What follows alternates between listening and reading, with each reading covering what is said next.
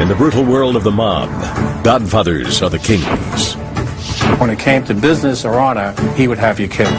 Some operate behind the scenes, and some in the spotlight of American justice. He created an image. People said it was like Al Capone again. It was a new figure. It was John Gotti onto the scene. But the most visible bosses are also the easiest targets of the law. Gotti approached this as, I'm the boss. You can't convict me.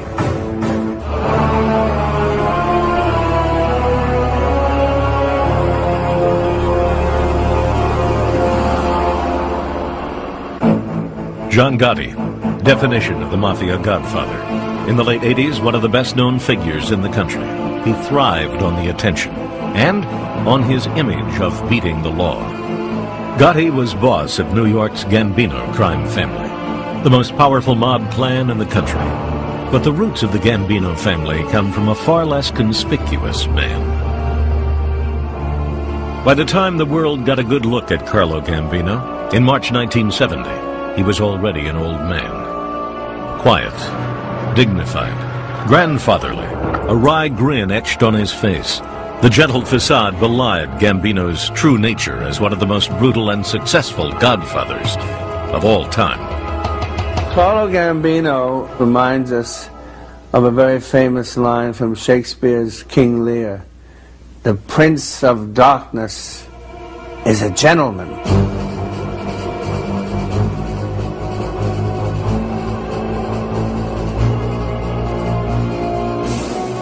Carlo Gambino came to America during the immigration wave of the 1920s. He was met at the docks by cousins who were already members of New York's bustling underworld. They immediately got Carlo a job that would put him at odds with the law. Carlo Gambino was, as they say, connected. And right away they put him to work first in the illegal liquor trade. It was the age of prohibition and bootlegging, a racket courtesy of American justice. Mobsters making money hand over fist. It was a chance for young Carlo to prove his worth.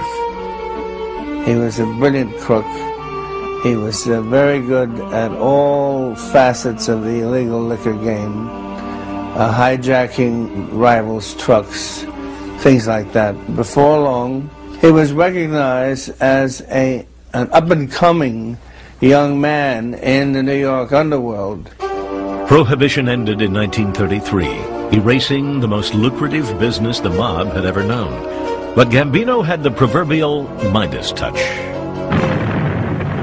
When World War II broke out, the government issued ration stamps for essential products like gasoline and meat. Another restricted market, and Gambino saw another racket. He stole huge volumes of stamps and bribed corrupt officials for more. He resold them on the black market at an enormous markup. The scam quietly made Carlo his first million. The law never touched him. After the war, Gambino became second in command to Albert Anastasia, boss of one of the 5 crime families of New York. Anastasia was brutality personified, the most feared mobster of his day. He ran what the press dubbed Murder Incorporated, the mob's own hit squad for hire. He was nicknamed the Mad Hatter and Lord High Executioner. Anastasia's brother, Tough Tony, was head of the Longshoremen's Union. Together they shook down the union and controlled much of the New York waterfront. To get your goods to market without a hitch, you were well advised to give the Anastasia brothers a piece of the action.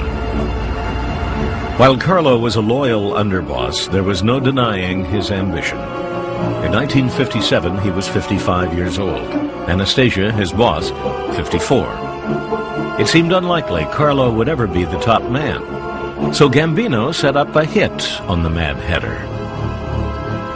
At 10 a.m. on August 14th, 1957, Anastasia went for his regular shave and trim at the Park Sheraton Hotel. As a warm towel was placed over his face, 3 gunmen burst in and pumped 5 bullets into the boss. Carlo Gambino was now godfather of the crime family that would come to bear his name. He had an extraordinary mind for business and rapidly connived to build an economic dynasty that would far outlive him. While the Gambinos already controlled the docks, the godfather realized that the future was in the air. In the 1960s, he grabbed control of the unions that handled cargo at JFK International Airport. Now the Gambino family had a stake in everything moving in and out of the nation's busiest port of entry. They could steal at will and smuggle drugs, especially heroin, right under the nose of U.S. Customs. And the Godfather kept a hefty payroll for cops who looked the other way. Since the 1950s, the Mafia had controlled New York's garment industry. Gambino made it his own, securing an iron grip on the unions that supplied labor and transportation for garments. At the time, 70% of all clothes made in America came out of Manhattan. The price of each item included a hidden tax to Carlo Gambino. The family gained interests in the construction industry. They ran securities frauds on Wall Street. Not to mention gambling and old-fashioned loan sharking, Carlo Gambino became the CEO of organized crime.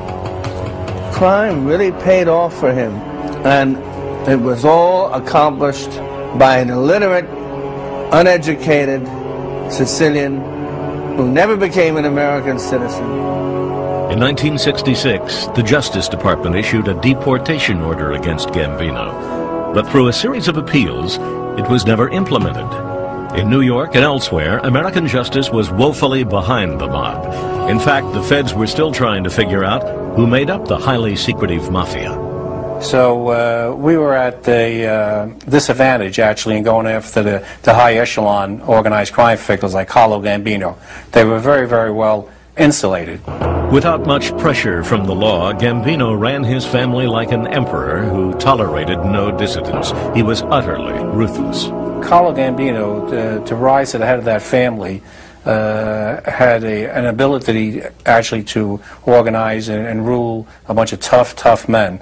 And also, when it came to business or honor, he would have you killed. He was a brutal man. They said at the meetings where it would be discussed whether a certain individual should be bumped off, a nickname for the individual would be mentioned at the table. And Carlo Gambino's response was a very slow nodding of the head. That's all. He wouldn't even say anything. And the guy would be gone the next day. Mr. Gambino, do you have any statement to make to the press? Gambino coveted anonymity. Strictly adhering to Mafia traditions of a secret society, he shunned the press. Few news photos of Gambino were ever taken. I don't believe that the average New Yorker really knew who Carlo Gambino was. Carlo Gambino, on the surface, was a legitimate businessman. Indeed, Gambino confounded American justice by running many legitimate businesses, including trucking companies and hundreds of pizza parlors. In a Mafia world designed with the specific intent of making money, Gambino really was the boss of bosses, arguably the most powerful man in all of New York. He could do things that the mayor couldn't do. He could close down the whole port of New York if he wanted to. No ship could move out. No ship could come in. That's a lot of power. The police did make arrests, but only for individual crimes. They nabbed a Gambino associate named John Gotti in 1969 for hijacking a cargo truck from JFK. But they never attacked the Godfather or the family because they didn't have the legal tools to do it. In the early 1970s, Gambino was arrested on suspicion of masterminding an armed robbery. But each time he neared trial, his heart would conveniently give out. His doctors would attest to his weak condition. Gambino finally did die of a heart attack on October 15, 1976, at home in his own bed, a rarity for a Mafia boss. This battle between godfathers and the law was barely a contest. Gambino won, hands down. We never made a successful prosecution against Gambino. Never made one. That's an indication of his importance. That's an indication of that he's successfully resisted law enforcement, continued to make money, continued to run the unions he had access to, and basically died out of jail. That's a success. The death of Godfather Carlo Gambino left a void at the head of the crime family and set up a violent power struggle that in time would help American justice bring down the dynasty the patriarch had created. Gambino had left one last order, that his cousin and brother-in-law, Big Paul Castellano, become the new boss. Castellano was not Carlo's number 2 man or underboss. That title belonged to Aniello Neil Della Croce. Neil Della Croce was Carlo Gambino's underboss for 20 years. By rights, he should have taken over the crime family. A very vicious criminal and a very, very adept leader, and the one who knew the rackets better than anyone else. But Gambino decided the important thing was blood. Paul Castellano had been a high-ranking member of the family, an astute businessman. He was a major player in the meat industry in New York, owning several legitimate companies. As a mobster, he handled the more complicated rackets, labor unions, and rigging construction bids. Now Big Paul faced the daunting job of running the biggest and most violent crime family in America. Basically, what the boss has is a tiger by the tail. And is he able to ride it? Is he able to be rational and violent? It's a contradiction. Castellano immediately moved to pacify Della Croce, handing him near exclusive control of almost half the family rackets, including gambling and loan sharking. Placating Della Croce may have prevented an intra-family war, but it created a major split in the Gambino power structure, a potential opening for American justice. Castellano's wing was dubbed the white-collar wing because it was more sophisticated, was involved in labor racketeering, controlled the garment center. Neil Della Croce was the head of the blue-collar wing. John Gotti was a key player in Neil's blue-collar wing. You know, they were involved in the strong-arm rackets. They were the hijackers, the loan sharks, the guys who did the muscle work whenever it was needed. Della Croce was, in fact, Gotti's mentor, and Gotti his top captain. The new godfather had the misfortune to follow a legend into the top spot, a role he wasn't cut out for. He had the mentality of the inheritor, not the founder. And he wanted to be considered not a crook, but a wealthy gentleman businessman. He was a smart businessman, but he forgot that the reason why he had that clout or that edge was because he had the mob behind him, basically frightening competitors away and making sure that the unions didn't give him trouble. A large, well-dressed man, Castellano had a voracious appetite for reading, women, and food. He frequented not mob hangouts, but respectable Manhattan restaurants like the Sparks Steakhouse, where gentlemen businessmen ate. In an attempt to remain viewed as an honest businessman, Castellano retreated from the day-to-day operations of the crime family. He built a huge mansion on Staten Island that came to be known as the White House. He had lost touch with the young Turks that were coming up in the mob. He still relied on the respect and honor of the old Sicilian way, where his word was law, and they just would respect him and wouldn't go after him. Castellano's rival, Neil Della Croce, was also from the old school, respected the boss out of a sense of duty, but he was everything the boss was not. Neil Della Croce, he was the Little Italy strongman. He spent most of his time in the Ravenite social club on Mulberry Street, and Manhattan was his bailiwick. He was the one that kept the tough guys in line. A very steely, blue-eyed, 6-foot thug that I can understand why he could keep a lot of mob guys in line. He had the personality and the physical appearance to do it. While Castellano and Della Croce were splitting up turf, American justice was undergoing a transformation of its own. Law enforcement evolved for the positive in from the 70s up to the 90s. We started to get some teeth into our bite. In 1979, FBI agent Jim Kostler created separate task forces for each of the 5 New York crime families, including the Gambinos. At the time, American justice was learning to make use of new laws that let them wiretap the mob and attack it as an organization. the hierarchy is going to introduce you or lead you to all the other members. And if you could take out the hierarchy or prosecute the hierarchy and put them in jail, the entire family would be in disarray. But the Gambinos were creating plenty of disarray on their own, this time over drug trafficking. There was one strict rule laid down by Paul Castellano and most other New York godfathers: no drug dealing, under penalty of death. An edict dating back to the 50s. Drug trafficking meant heat from the law. Only now there was so much money in drugs that most mobsters bent the rule with a nudge and a wink. The rule really, according to most people, is not don't get involved in drugs, it's just don't get caught dealing drugs.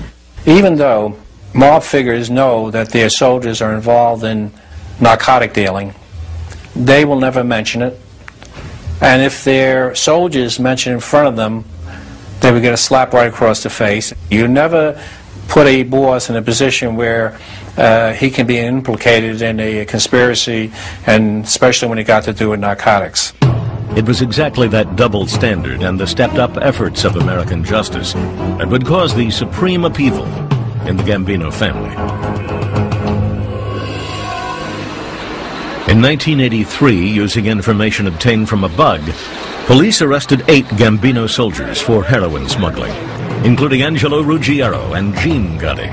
Both worked for Gene's brother, John. Castellano was furious. He demanded copies of the FBI tapes from Ruggiero. At Neil Delacroce's headquarters in Queens, another bug picked up this conversation, where Ruggiero explained to John Gotti and Delacroce that he would not give the tapes to the Godfather. I'm going to tell you something. If you two never bother with me again in the rest of my life, I ain't giving them tapes. I can't. There's good friends of mine on them tapes. Well, he's the boss. You have to do what he tells you. That's why I said to you before, you don't understand what the Nostra means that the boss is your boss. Understand? But Ruggiero would not give up the tapes. Now, what do you want me to tell her? The guy says, F*** you, we don't want to give you the fuck. No, I don't want that. I told you, stay out of it. I told Johnny, please. Delacroce, not wanting a war with Castellano, stalled for time. All along, American justice sat, listened, and waited. Castellano was in a tough spot. He was now being closely watched to see how he disciplined his own family. Vincent the Chin Gigante of the Genovese family told Big Paul that according to the drug rule, Ruggiero had to be killed. Castellano has a problem. He's getting pressure from another boss to enforce the rule in his own family. At the same time, he's got a problem within the family. What should he do about this? But before Castellano could resolve the conflict, he had to worry about his own criminal defense. Federal agents arrested Castellano in March 1984 for being the head of an auto theft ring. Prosecutors said although Castellano had nothing to do with the thefts themselves, as head of the crime family, he had profited. Then the roof caved in. Another indictment, this one built on hundreds of tapes from yet another bug. They recorded Castellano conducting mob business in his White House, the one place Big Paul thought he was secure. These charges ranged from murder to prostitution. But perhaps more importantly, the tapes caught Castellano bad-mouthing every other crime boss in New York. The bug had actually been in place for months before the arrest. Castellano had discussed many individual crimes, but the FBI had waited to haul in the boss. Therein lies the difference between attacking an individual as a criminal and a group. When you set out to attack the group, you're looking for the crimes of the group, not just that individual person. Castellano was charged as head of the crime family. The Godfather was in serious trouble. Not only had he bad-mouthed bosses, but there was talk among mobsters that Big Paul might rat to save his own skin. And he had yet to deal with his own family in the Ruggiero drug case. John Gotti wanted Castellano hit, but Delacroce would not allow it. On December 2nd, 1985, Neil Delacroce died of brain cancer at the age of 71. Gotti was now the top man in the blue-collar faction of the family. Within a week, two critical events. Castellano missed Della Croce's funeral, a sign of Mafia disrespect that deeply angered Gotti. And then, the Godfather announced to the family that he was breaking up Gotti's drug-running crew and reassigning them. He called Gotti to dinner at Sparks Steakhouse to discuss his future. Gotti felt that this was basically a front, and that he himself was going to be marked for death by Paul Castellano. In part because of the tapes, but in part because he was afraid also that John Gotti was a power and might want to move to the top himself. With Gotti feeling he must kill or be killed, Castellano arrived at the steakhouse for their summit at about 5 p.m. on December 16, 1985. That very evening, mob expert Robert Blakey, who helped write some of the new anti-racketeering laws, happened to be lecturing a group of New York FBI agents on how to use them. And suddenly, every one of their buzzers, their beepers suddenly went off. And they all went in the corner and make some phone calls, and they'll let it come back and say, we can't stay for the lecture. Castellano just got killed.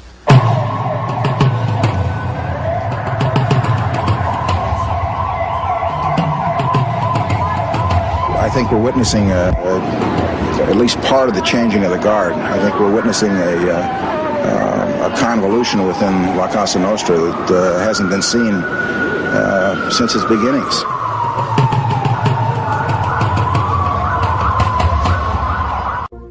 Godfathers, if they weren't being knocked off, were being indicted.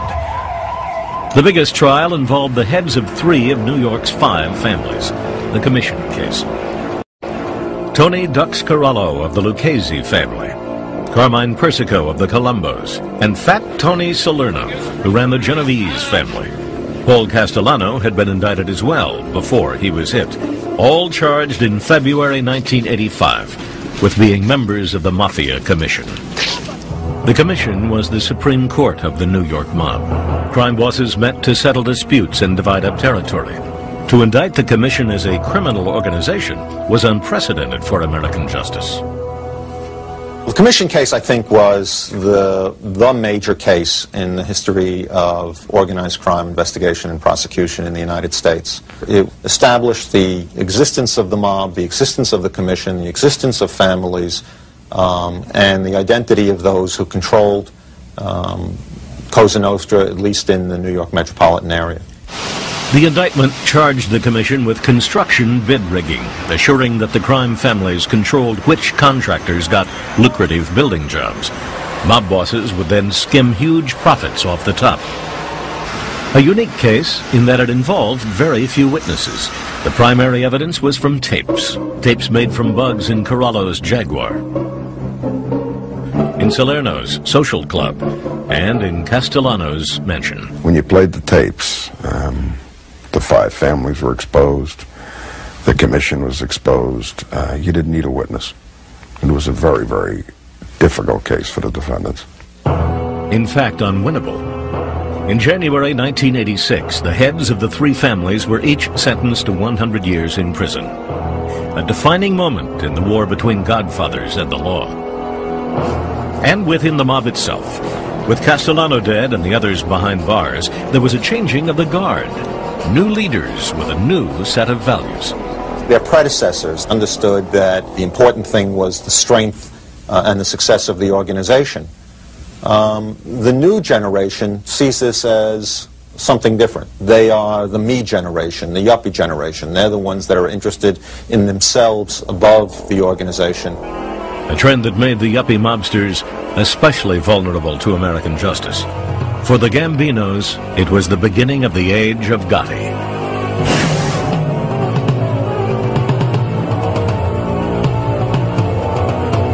You know, I always feel good. He was made for the news media because he reminded them of Al Capone, of the Al Capone days that they read about. They talked about him being like other people, but the truth of the matter is he was his own person, really. He was a new figure, and it was John Gotti onto the scene. Hey, tell me about this. In some psychology courses, they talk about the dominant male. I think he was it in capital letters, and underscored.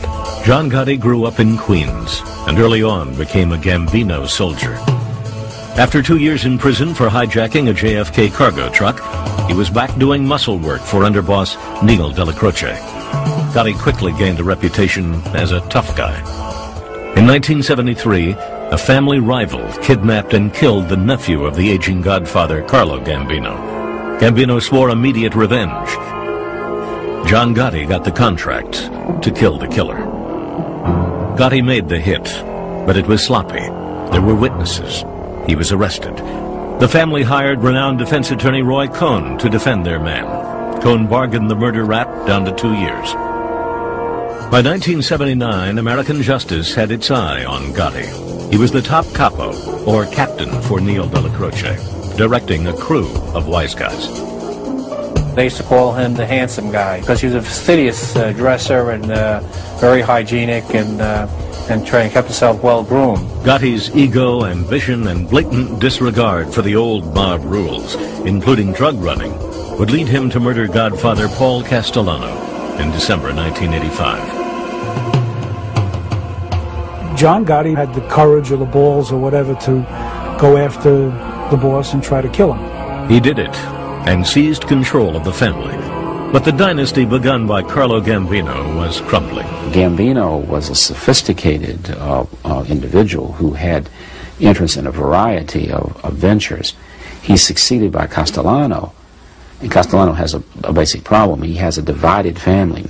When Gotti steps up and kills Castellano, that's an indication that the white-collar crime, union corruption faction, which is the future, loses out to the past and Gotti. The law wasted no time in challenging John Gotti. In March 1986, just 3 months after Castellano was gunned down, Gotti was hauled in on charges he had punched and robbed this man, Romuald Pajcik, in a traffic dispute a year and a half earlier. But when news reports kept showing Gotti's picture as the likely successor to Castellano, Pajcik developed a sudden case of amnesia on the stand. Couldn't remember who punched him. Case dismissed. A minor distraction for Gotti, but an opportunity for the press to become smitten with the new godfather. His $1,000 suits and coiffed hair. They dubbed him the Dapper Don. The new godfather was back in court 1 month later for racketeering. But the prosecution had a big problem. Their best witnesses against Gotti were convicted killers and drug dealers who were getting shorter sentences in exchange for their testimony. Gotti's attorney, Bruce Cutler, dissected them as liars. Gotti himself appeared supremely confident of his acquittal, which, after a 6-month trial, he got. My God, to see him in a courtroom as a defendant was a sight to behold, especially the earlier trials. He looked like he owned the courtroom. In fact, he did, at least one critical part. $60,000 was paid to one of the jurors to throw the case and to convince the other jurors to vote not guilty. In fact, that juror is now in jail, having been convicted of taking a bribe. So the first 2 acquittals were not exactly due to the skill at defending a lawsuit. They were corruption of the process. But to the press, Gotti seemed charmed. The Teflon Don, they now called him, Mr. Untouchable. Meanwhile, the New York mob was still battling to figure out who controlled what after the 1985 commission trial. In January 1989, Gotti was indicted again, this time for ordering the shooting of construction union agent John O'Connor. In 1985, O'Connor sent union thugs into this New York restaurant to destroy work done by non-union labor. Unfortunately, the building belonged to the Gambinos. 3 months later, O'Connor was shot 4 times in the buttocks. John O'Connor was shot because John Gotti ordered it to teach him a lesson. To prove their case, the prosecution played tapes of Gotti repeating O'Connor's address over the phone.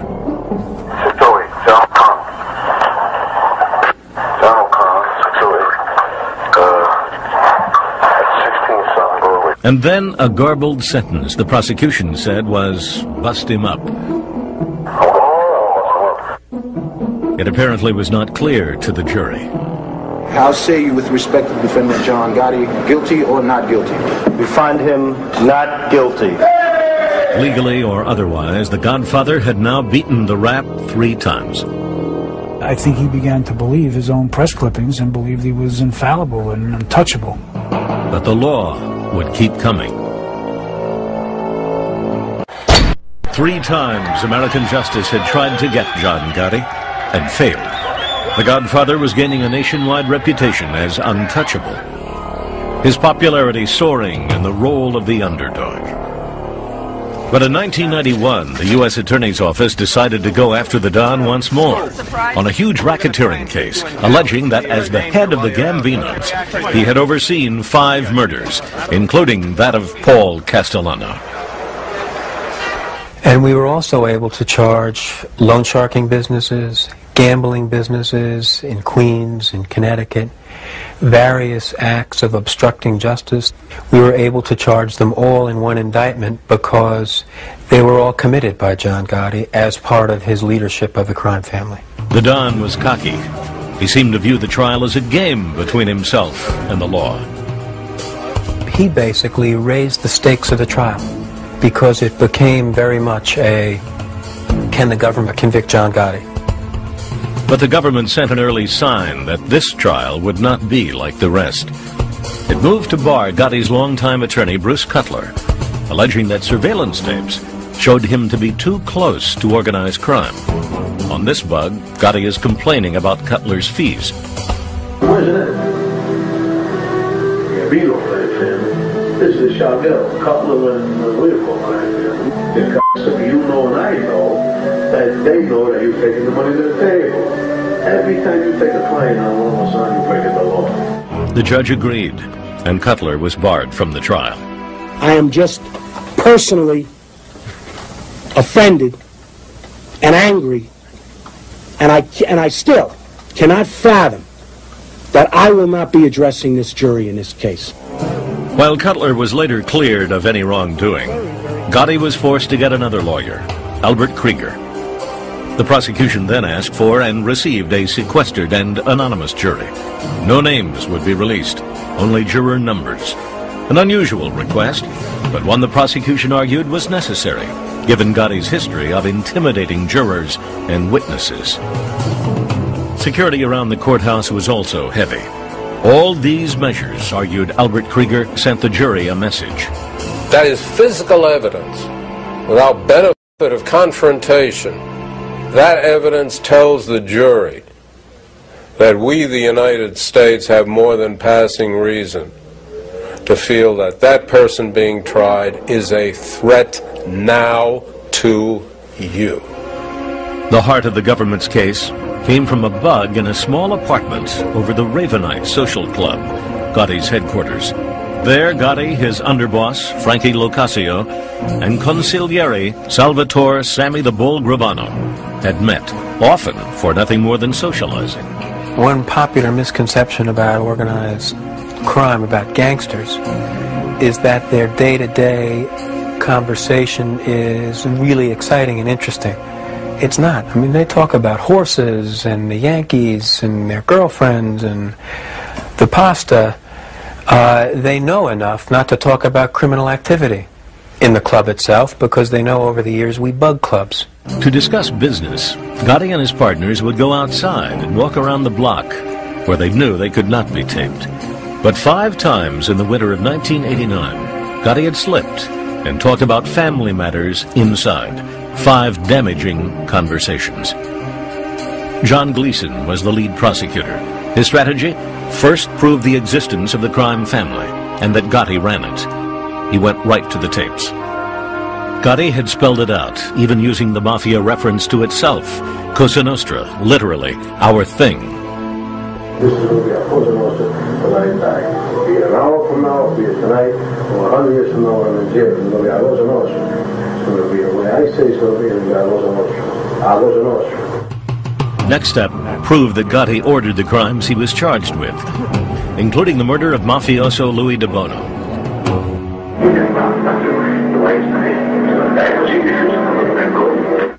He talked about turf. When someone made the mistake of opening an unauthorized gambling operation, Gotti sent this brutal warning. You come this punk on me, John Gotti, and I will sever your mother head off, you sucker. Even Gotti's lawyer Krieger calls the tapes a smoking gun. It's like pretending that Mount Everest is not before you when you stand in Nepal. It's there. The bugs also provided an insight into Gotti's management style. On one tape, he makes preparations for his consigliere, Sam Gravano, to become acting boss if he himself were sent to jail. So I'm asking you, how you feel? You want to sing us through the year? Or you want me to make you official underboss, acting boss? How do you feel? What makes you feel better? You hear the real John Gotti on the tapes that we made. He was a brutal, murderous boss, but he was also capable of great charm in dealing with people. He wasn't boss of that family for nothing. He knew how to deal with people and manage people. Gotti had been indicted on the tapes alone, but 10 weeks before trial, the government acquired an equally damaging weapon. Gotti's co-defendant in the indictment, Sam Gravano, wanted to make a deal. Facing life in prison if convicted with Gotti, Sammy the Bull would talk for a reduced sentence and entry into the witness protection program. When Gotti first heard Gravano would turn, he was devastated. That was about 2 o'clock in the morning, and as soon as he could get to a phone, he was calling around. He called his brother Pete in Queens, and he called others to let them know what he had heard and to check it out and make sure it had happened. He knew he was dead meat if it were true. It was. In his 1992 racketeering and murder trial, John Gotti was already reeling from incriminating bugged conversations.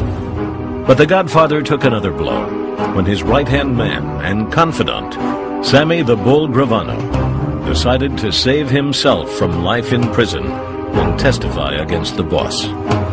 Gravano was the biggest mob figure to turn for the government since Joe Valachi first blew the lid off the Mafia's secrecy in 1963. A betrayal punishable by death. What I'm telling you, what I'm exposing to you and the press and everybody, this is my doom. It was not Valachi's doom. He died of natural causes in prison.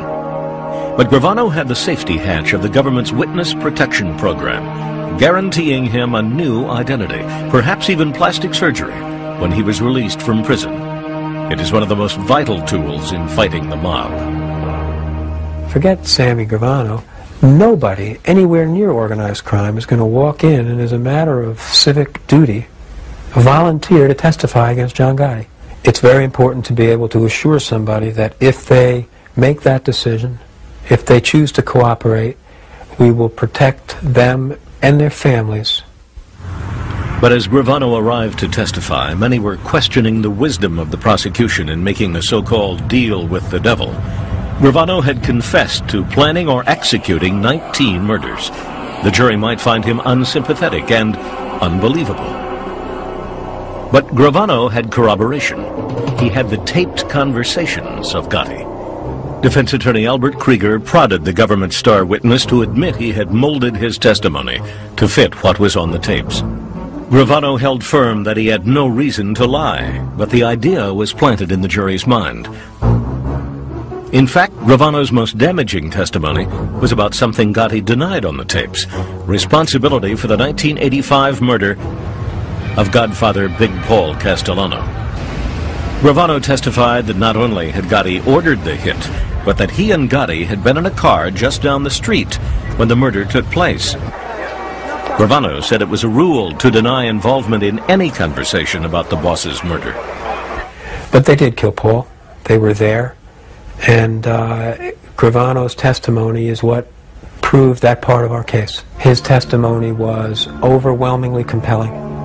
Once Gravano finished his testimony, we rushed to rest our case. The jury took less than a day to reach its verdict. The first word out of the foreperson's mouth was whether we had proved the Castellano murder. And she stood up and very confidently said, proven, and then said guilty with respect to all of our counts. And none of us who were involved in this will ever forget that. He didn't win fair and square. He played a game that he didn't play fair and square. My father is the last of the Mohegans. They don't make men like him anymore, and they never will. Gotti supporters staged a mini riot outside the courthouse. Most were from Gotti's Queens neighborhood. While a huge victory for the law, the conviction was also seen as evidence of how the Gambinos disintegrated from within. As soon as Gotti decided to hit Castellano, he signed the death certificate for the family. Everything else was detail. When Gotti says, "I'm in it for myself, I can kill Castellano," Gravano says, "I'm in it for myself, I can testify against Gotti." What you have to do is hang together. John Gotti received the mandatory life sentence without possibility of parole. He died of cancer in a prison hospital in 2002. Gravano was released in 1995, though he eventually went back to prison on drug charges. In 2002, the plea deal angered Krieger. Gravano is filth to his core. What he has done is he has found a way to bargain for his freedom, and we buy it. And when we buy it, we get into the same sewer as he. But prosecutors argue that Gravano's testimony was worth it, finally allowing them to get a man they had targeted for years. And for many, getting Gotti was more than just a job. It was a matter of honor for me, because this is the guy that people were looking up to. The Italian-American kids in New York will start dressing like John Gotti, all acting like John Gotti. I'm Italian-American, and I believe that these people should be looking towards people like me to be respectful of, and not John Gotti. Lawman versus the Godfather. You know, I'm here speaking to you, but John Gotti is spending the rest of his life in jail. American justice had beaten the Godfather, but the impact of convicting a single individual remains in question. This is not the James gang, that once Jesse and Frank are killed, the James gang dissipates. These were put up into organized crime units with a commission, and you can see a continuity over time in the organization that transcends any one individual. And yet, a single individual is still remembered for creating the organization. Or quits. 1930, New York City, gripped in its bloodiest gangland war ever. The casualties littered the streets of Manhattan and Brooklyn. Eventually, one man would emerge from this chaos and bloodshed, Charles Lucky Luciano. His rise to power was a model for all the Godfathers who came after him. It was also a model for American justice in its war with the Godfathers. Born Salvatore Lucchini in 1897 in Sicily, he and his parents immigrated to New York in 1907. Within months, young Charlie was on the streets, stealing from stores and pushcarts. By age 14, he left home, quit school, and started running with the infamous 5 Points gang, a kind of finishing school for future mobsters, including Al Capone. Early on, Luciano passed his first test of gang loyalty. Busted on a drug charge, he refused to rat on his partners in crime. He had kept the gang's code of silence. As his rap sheet got longer, he held to that code, keeping the law at bay and fellow mobsters safe. Upon Lucky's release, the 5 Points gang made him a full member. He earned the nickname Lucky through his uncanny ability to evade arrest and his phenomenal skill, or luck, at gambling. By 1920, Luciano had joined another local gang, headed by the notorious Joe the Boss Masseria. Lucky muscled his way into the prostitution racket. It didn't take long for the madams and pimps of New York to learn that when Lucky's boys came by for their protection money, it was advisable to pay them. Others, not so smart, were intimidated, beaten, or killed. Lucky seemed to be just that. Until one night in October 1929, Luciano was on the docks inspecting a dope shipment when he was jumped by 4 men and thrown into the back of their car. Their leader, Legs Diamond, wanted to get rid of Lucky and take over the brothel business. For the next several hours, as the car cruised the streets of Brooklyn, Luciano was beaten, stabbed, and slashed, and finally dumped on a deserted street and left to die. But somehow, Lucky survived, and quickly exacted his revenge. Over the next year, members of the Legs Diamond gang began to disappear. Finally, on December 18th, 1931, Legs himself was gunned down. Luciano had now passed a second test on his way to becoming a godfather, the willingness to use violence to enforce his authority. By 1930, Lucky's boss, Joe Masseria, was locked in a violent struggle with Salvatore Maranzano for control of New York. Street warfare, drive-by shootings, a mob killing field. Police were helpless to stop it. It was a war that provided Luciano with a chance to demonstrate the supreme mark of a godfather, cunning.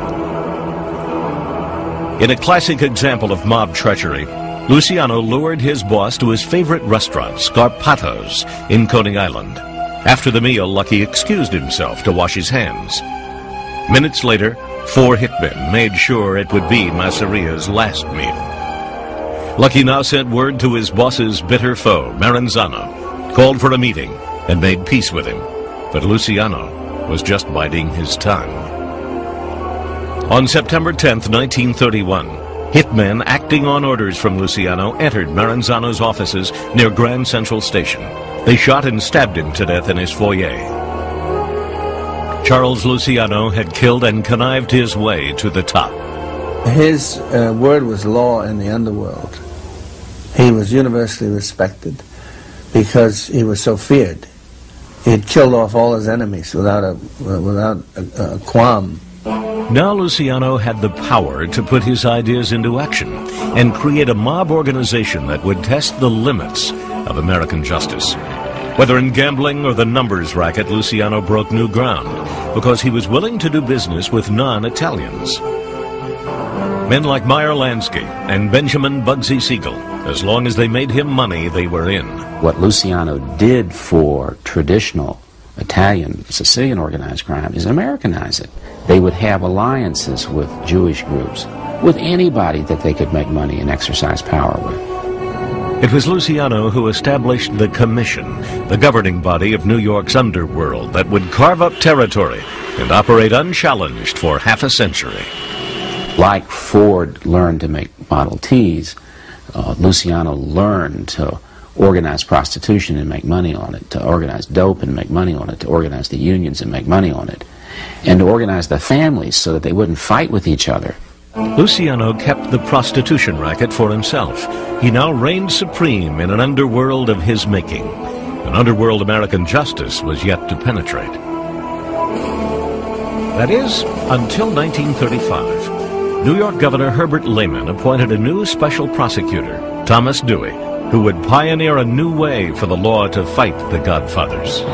For 20 years, the underworld has preyed on our people and robbed them, and then frightened them into silence. But now, the day of fear of the gangster is coming to an end. Serious and ambitious, Dewey, a former U.S. attorney, first set his sights on Dutch Schultz, the czar of gambling in Harlem and the Bronx. Dewey had nursed a hatred for Schultz since Election Day, 1928, when, as a young Republican poll watcher, he had witnessed the Schultz gang, working for the Democratic machine, intimidate voters. In his previous job, Dewey had tried and failed to put Schultz away for tax evasion. Schultz, isolated, erratic, and feeling the heat of the law, now decided to ignore generally accepted Mafia rules, which prohibited the killing of honest lawmen, and take out Dewey. When Luciano and the Commission learned of Schultz's plan, the Godfather arranged for the hitman to become the hit. Little did Dewey know that a mobster had spared his life. The prosecutor and his staff now began looking into prostitution and rumors that a single organization was running the brothels of New York. In a first for American justice, Dewey placed wiretaps in the whorehouses, identified the various hookers, and then, in a mass arrest, brought in more than 100 women. Hoping that under pressure of jail, some might begin to testify, Dewey set their bail at the maximum. Dewey's hunch proved right. Many of the prostitutes, abused and angry, did name names. One name that continued to surface: Charles Luciano. The law now went after the Godfather. Dewey argued that because Lucky had been running a prostitution shakedown ring, he was guilty as a racketeer. In order to prosecute the king of the pimps, Dewey had to first persuade the New York legislature to pass the nation's first anti-racketeering bill, a turning point in the war between godfathers and the law. Luciano's luck had run out. He was convicted of compulsory prostitution and sentenced to 30 to 50 years, a tour de force for Dewey. First of all, he investigates the case using electronic surveillance. He brings in witnesses and immunizes them. Then he not only proves the individual crimes, he proves the cash flow. And he cross-examines Luciano with his taxes, or the absence of the cash flow. And then he's able to try Luciano not individually for a single offense, but for the group of the offenses, for being a racketeer, exactly what he was. Following Lucky's conviction, Dewey soon retired from the war against the mob. He became governor of New York, then ran twice unsuccessfully for president. In the meantime, Dewey pardoned Luciano in 1945. The Godfather had spent World War II in jail, but supposedly provided intelligence to the military as the Allies were planning their invasion of fascist Italy. Yet the condition of Luciano's release was deportation to his native Sicily. Lucky died of a heart attack on January 26, 1962, at the airport in Naples, as he was about to meet with a Hollywood producer to discuss making a film about his illustrious career as a godfather. Las Vegas mob insider Ed Becker is among those who suspect that Lucky's old friends, fearful of what he might reveal, accelerated his demise. I'm not a conspiracy buff, but he was about to do a movie. He was meeting somebody, a producer in the airport, to sell him his movie rights, and he died. He had one drink and walked across the floor and dropped dead. Well, you know, the Borgia drink, they call it. A little sip of arsenic, a little old lace, and away you go. The most successful godfathers have been the ones who, unlike Charles Luciano, eluded American justice. The mobsters have a clear edge when the law is not crusading against them. That was the case during World War II. With America's focus overseas, the law, including FBI Director J. Edgar Hoover, paid little attention to organized crime. Hoover even denied there was a mafia. That was fine by this man, Anthony Accardo. He was not looking to get his face in the newspaper as he quietly consolidated his power within the Chicago underworld. When Accardo became the boss in 1944, he really walked into a situation where nobody was looking over his shoulder. There was no law enforcement agency that was doing anything really about organized crime. Accardo's rise was similar to that of many godfathers of his generation. Born near the turn of the century, he grew up in the heart of Chicago's Little Italy. By the middle of the Roaring '20s, Accardo had become a chauffeur to the world's most famous mobster, Scarface Al Capone, a critical role, according to Mafia expert Edward Becker. Accardo was a chauffeur. All the big guys started out as chauffeurs to the boss. And that's how they became the boss. They knew all the secrets, they knew all the places, and that was Accardo. One secret which Accardo would take to his grave was the truth about his alleged role as one of the 5 hitmen who, on Valentine's Day, 1929, gunned down members of the rival Bugs Moran gang in a Chicago warehouse. A hit which sealed Capone's grip on the city's crime syndicate, known as the Outfit. Soon, Accardo became one of Capone's enforcers, earning the nickname Joe Batters for his proficiency with a baseball bat. The reason they called him Joe Batters was that he would batter his opponents into submission. He was a feared man, no question about it. As with Luciano, Accardo traded on his reputation for brutality to claw his way to the top. When the law caught up with Capone in 1931, and he was jailed for tax evasion, Accardo won control over the outfit's gambling operations in Chicago and Florida. By the end of World War II, Tony Accardo was the undisputed boss. Unlike New York, where the Gambinos and other families competed for control, the Chicago outfit was ruled by one family and one godfather. Accardo's power was grounded in fear. Stories about his brutal nature became legendary, including one about a jewelry heist in 1978. There had been a break-in, a burglary by outfit burglars at a jewelry store on the near north side. The owner of that jewelry store apparently was a friend of Accardo. He complained to Accardo that these guys had come in unauthorized and had stolen this loot, this swag. So the swag was taken to Accardo's home in River Forest and kept there in the basement, to be returned eventually, apparently, to the jeweler. Then the burglars decided that they had been wronged, and so when Tony Accardo had left for Palm Springs in January, early January, they robbed his house. When Accardo found out about it, one FBI source told me that his informant said the old man, he had never seen the old man so angry. Their throats were slashed, their faces were burned off with acetylene torches, they were castrated, tortured in other words, before they were killed, and then all placed in trunks of their cars and found throughout the Chicago area. Nobody fooled around with Tony Accardo. Now, that's incredible power. There's nobody in the city of Chicago today can say my house shall not be burglarized, and if burglarized by accident, the property shall be returned, and that there'll be a death penalty imposed for burglary. That's power. Accardo, like Carlo Gambino, kept a low profile. But in the 1950s, Senate hearings woke the country to the existence of organized crime and its infiltration of American life. The first hearings, led by Tennessee Senator Estes Kefauver, were also the nation's first live TV event. The public watched in awe as gangsters like Frank Costello of New York testified.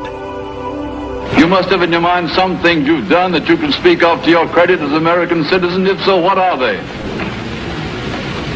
Paid by tax. Tony Accardo's appearance was marked notably by what he didn't say. He took the fifth 144 times. In 1956, Senator John McClellan of Arkansas called Accardo before his committee. The Godfather pulled the same trick. I decline to answer. I decline to answer. I decline to answer. They brought Tony Accardo before it because he was the man. And again, they didn't lay a glove on him. Or more to the point, couldn't lay a glove on him. No one would rat. Obviously, it was very difficult to, particularly in Accardo's heyday, to get anybody to testify against him. It was a one-way ticket to cement shoes, probably, if you did that. As the #1 target, federal efforts were also lagging behind because FBI Director Hoover still stubbornly refused to acknowledge the mob's existence. But he would soon be forced to change his mind. November 14th, 1957, in the upstate New York town of Appalachian, police broke up a secret meeting in this house of over 100 mob leaders from across the country. The first hard proof of a national organization of crime. Tony Accardo was not at the Appalachian Summit.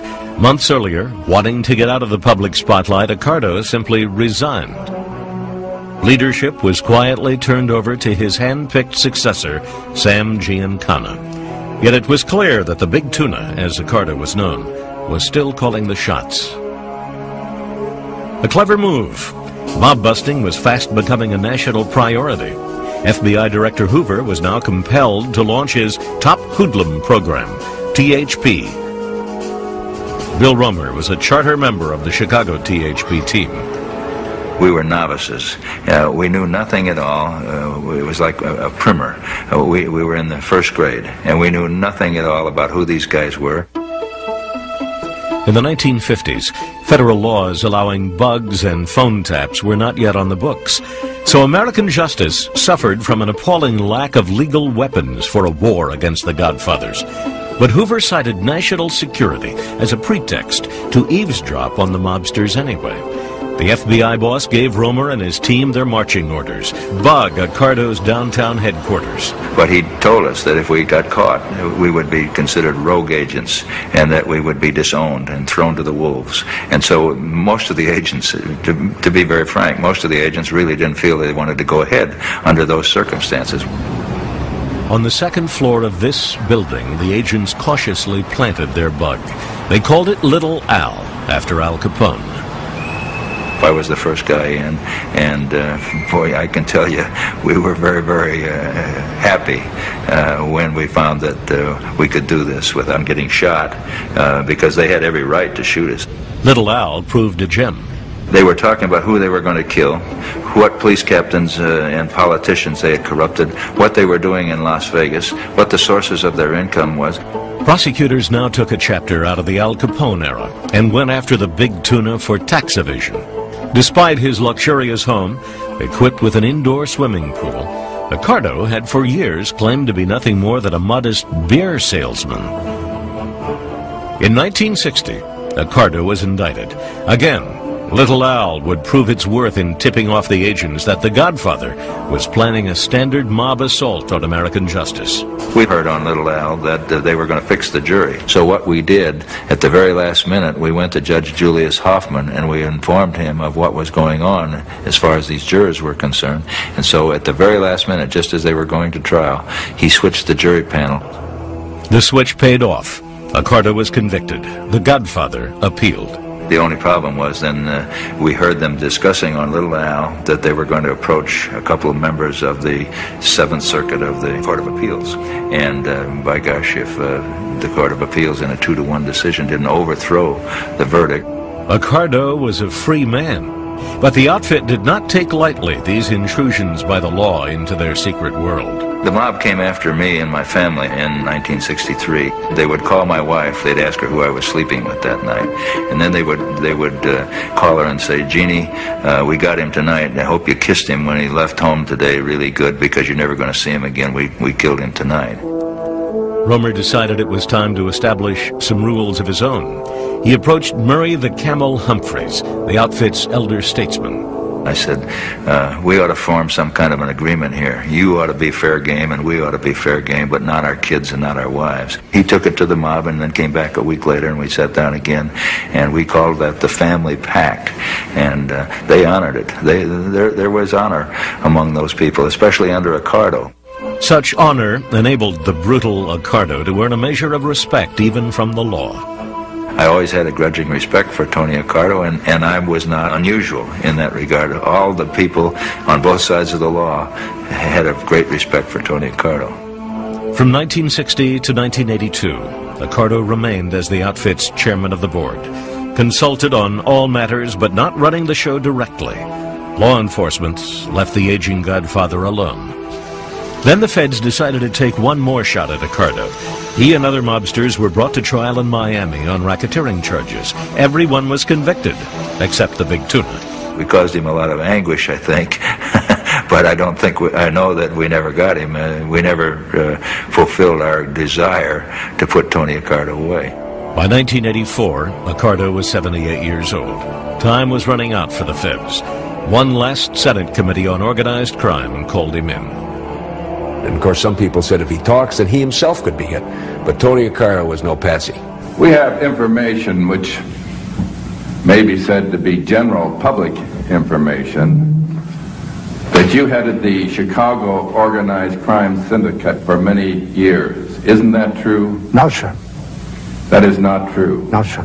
Have you ever been associated in any way with any illegal activity? Yes, sir. Sir? What were those illegal activities? Huh? What were those activities? I gambled. Have you ever killed anyone? No, sir. Have you ever directed anybody to commit murder? No, sir. What was your association with with Al Capone? None association at all. Just friendly. Hello, and how are you? It was quite a performance, believe me. Accardo had a charmed life also. Some good attorneys and a few breaks, and you have to count on that. But that's incredible. When you realize that he was an organized crime figure from the 20s until really, I guess, the day that he died in 1992, and was under the tremendous target by the federal government, is quite a story.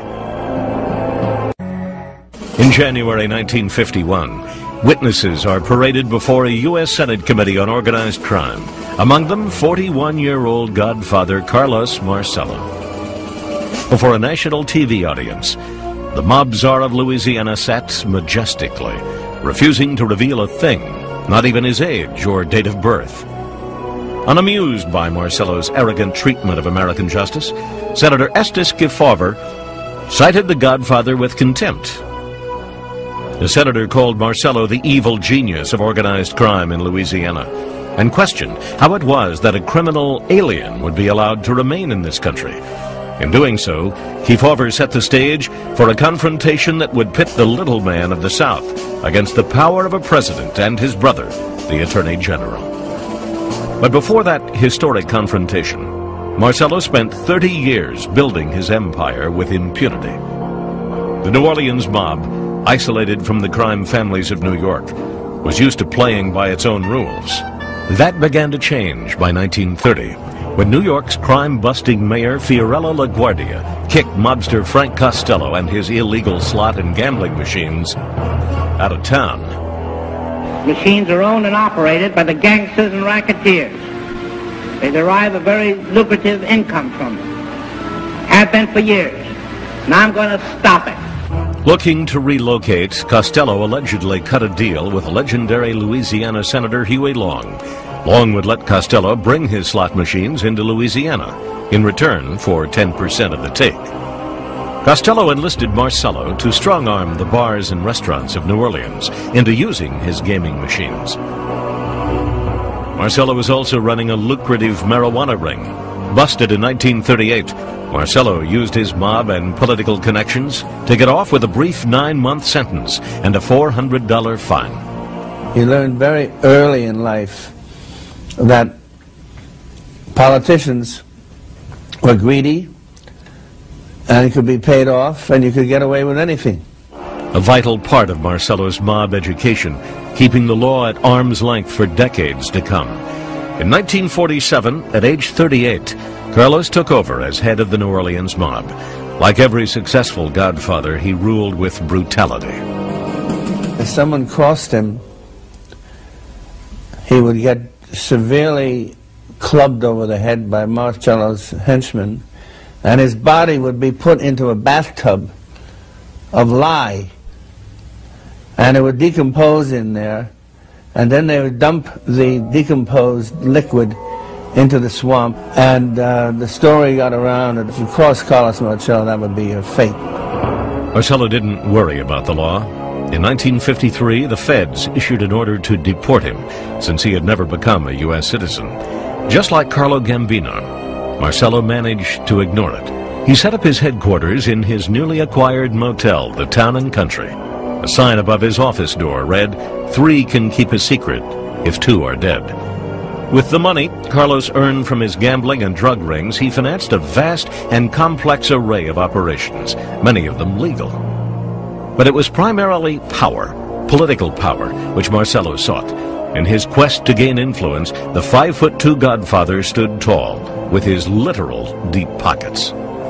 He had a foot-long trouser pocket and one pair of trousers, in which he could carry as much as $20,000, $30,000 in bills. I could see this hand go, and it looked like it was going down to his knee. And he pulls out this big roll of bills, and he peels off 5 100s. And he would just go around reaching into that deep pocket and just pay off everybody, policemen, judges, in cold cash. Marcello corrupted practically every public official in the state. But in 1959, his fortunes began to turn. In March, Congress once again called him to testify. Robert F. Kennedy, chief counsel to the McClellan Committee, grilled Marcello to no apparent satisfaction. These men who in the last analysis control the vice and the corruption within this country, and who have so far been immune to prosecution almost since the days of Al Capone. He drove Bobby Kennedy out of his mind by saying, "I can't answer that question, Senator." In his unique Cajun drawl and with a scowl on his face, Marcello had refused to answer any of the questions put to him. Then one of the senators on the committee said, How in the name of God have you been allowed to remain in this country 8 years after you were officially deported? And Marcello's response was, "I really wouldn't know, sir. I don't know anything about that." The little man had taken the fifth at least 66 times. At the end of the hearings, he threw Bobby Kennedy a dirty look, and he strutted out of the hearing room as if he was the king of the world. So Bobby Kennedy then said to his associates, someday I'm going to get rid of that guy. He's going to go. January 1961, John Fitzgerald Kennedy takes the oath of office. Preserve, protect, and defend the Constitution of the United States. So help you God. So help me God. For the mob, Kennedy's rise to power hardly seemed something to fear. In fact, privately, some of them took credit for it, including Chicago boss Sam Giancana. In Chicago, Giancana counted all those gravestones twice, and it was by his efforts that swung the election to Kennedy. And he did it as a favor to Kennedy's father, Joe. The president's father had plenty of underworld connections from his days as a bootlegger during Prohibition. Allegations that the mob tampered with election returns have persisted for decades. No criminal charges were ever filed. But even if the mob thought they were buying friendship in the White House, they were mistaken. The president's brother, Attorney General Robert Kennedy, was spoiling for the biggest war on the mob since Tom Dewey went after Lucky Luciano. One of the first to feel the heat, none other than Carlos Marcello. 2 years earlier, the Louisiana Godfather had defied RFK at the McClellan hearings. Now Kennedy returned the favor, enforcing a deportation order against Marcello from 1953. Robert Blakey worked for Kennedy in the Justice Department. And when Kennedy came in, he turned to the head of the INS and said, this guy's got to go. Let's deport him. The feds plotted to snatch Marcello without notice and dump him in the jungles of Guatemala. He had Marcello, with no warning to his family or to his lawyer or to anybody, picked up at the immigration service where he was making a call and whisked away to the airport where there was already a federal plane on the tarmac with its engines going. Without legal process, without an opportunity to get a toothbrush, he suddenly finds himself in a jungle, actually in physical danger. Eventually, Marcello got in touch with his underworld friends. He illegally re-entered the United States and was charged once again. The legal wrangling would last for years, as would the deep wound to Marcello's pride. But Bobby Kennedy had loftier goals than simply humiliating one godfather. He was out to destroy organized crime entirely. We made some recommendations for legislation which we feel would make a major impact on the operations of the big-time gamblers and racketeers throughout the country. As part of his crusade, Kennedy revamped the Justice Department, creating strike forces throughout the country, which focused solely on organized crime. The mob knew they were in Kennedy's crosshairs. They were outraged at early stages that they were being investigated, and they commented that this was not right, this was not fair, this was a change. Marcello's hatred was especially strong. According to Marcello defense attorney Frank Regano, he used a lot of obscenities in describing the Kennedys, in particular Bobby Kennedy, and how Bobby Kennedy had him kidnapped and forcibly flown to Guatemala, and he detested Bobby Kennedy for doing that to him and how he would get even with him someday. And he seemed to mean it, hinting to Las Vegas mob insider Ed Becker during a casual meeting that he himself would take care of the problem.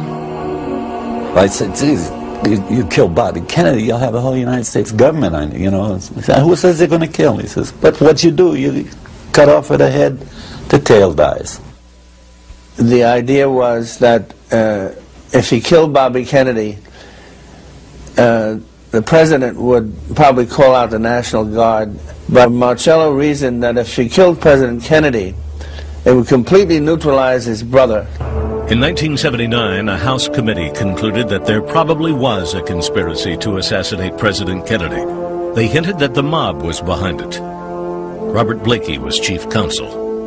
People have posited that the mob killed Kennedy, and apart from whether that's true true or not. I can tell you this, they were the chief beneficiaries of the death. Lyndon Johnson gave him the cold shoulder, and Bobby Kennedy was bereft of all power.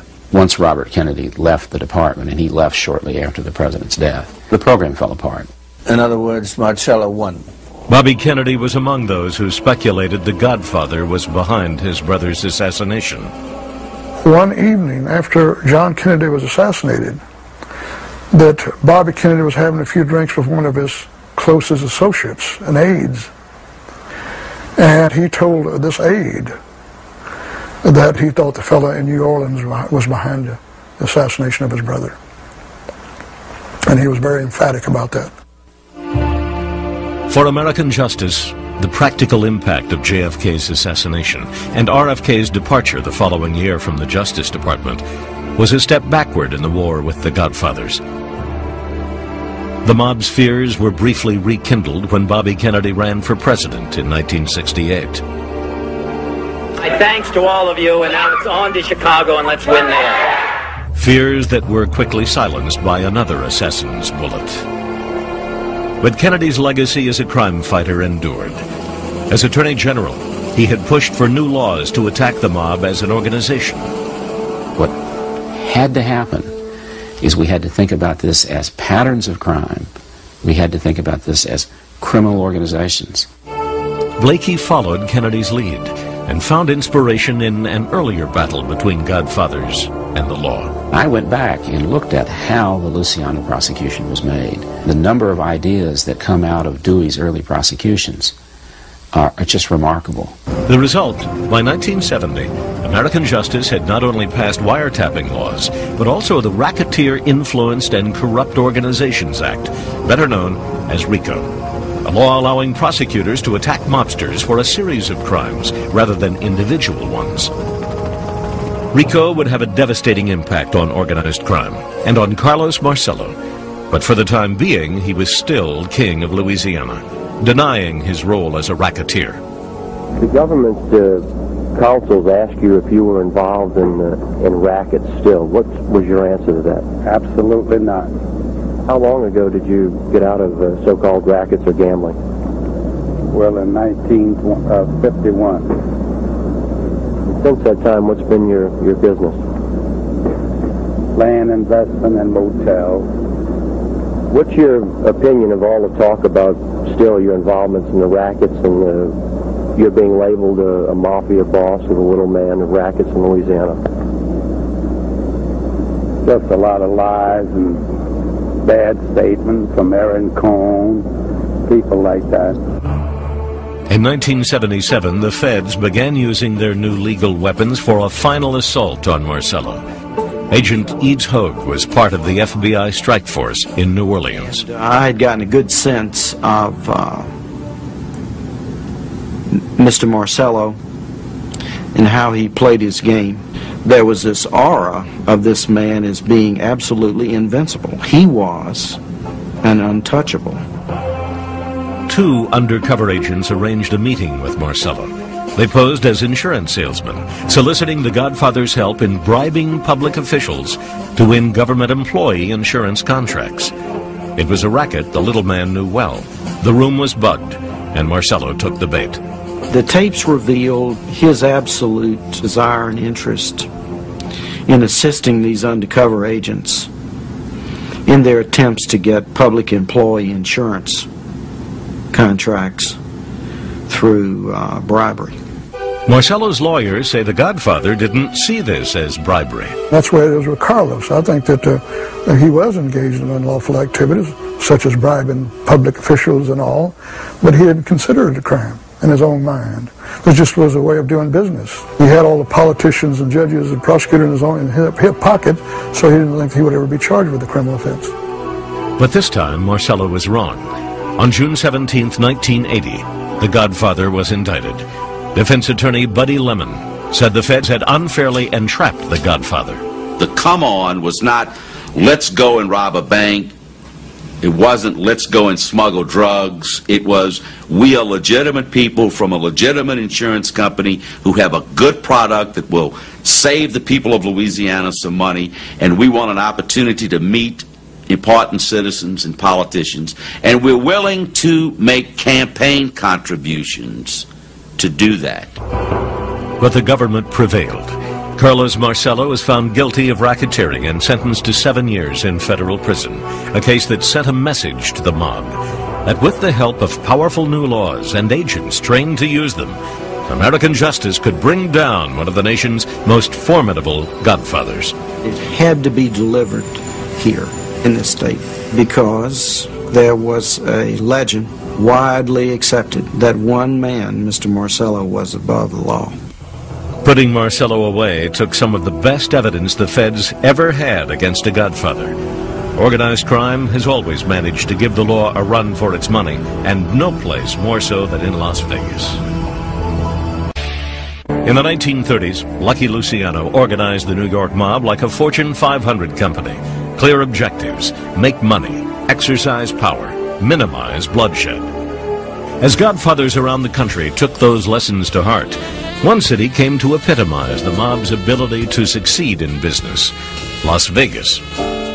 The underworld meets the upper world. Suckers fly in from everywhere, lose money, get drunk, and happily line the pockets of every godfather in America. Everyone knew the mob was skimming profits from the casinos, which they controlled but never technically owned. Ed Becker handled public relations for the Riviera when it was under the control of the Chicago outfit. They, skimmed and laundered. They would have their own man in on the count.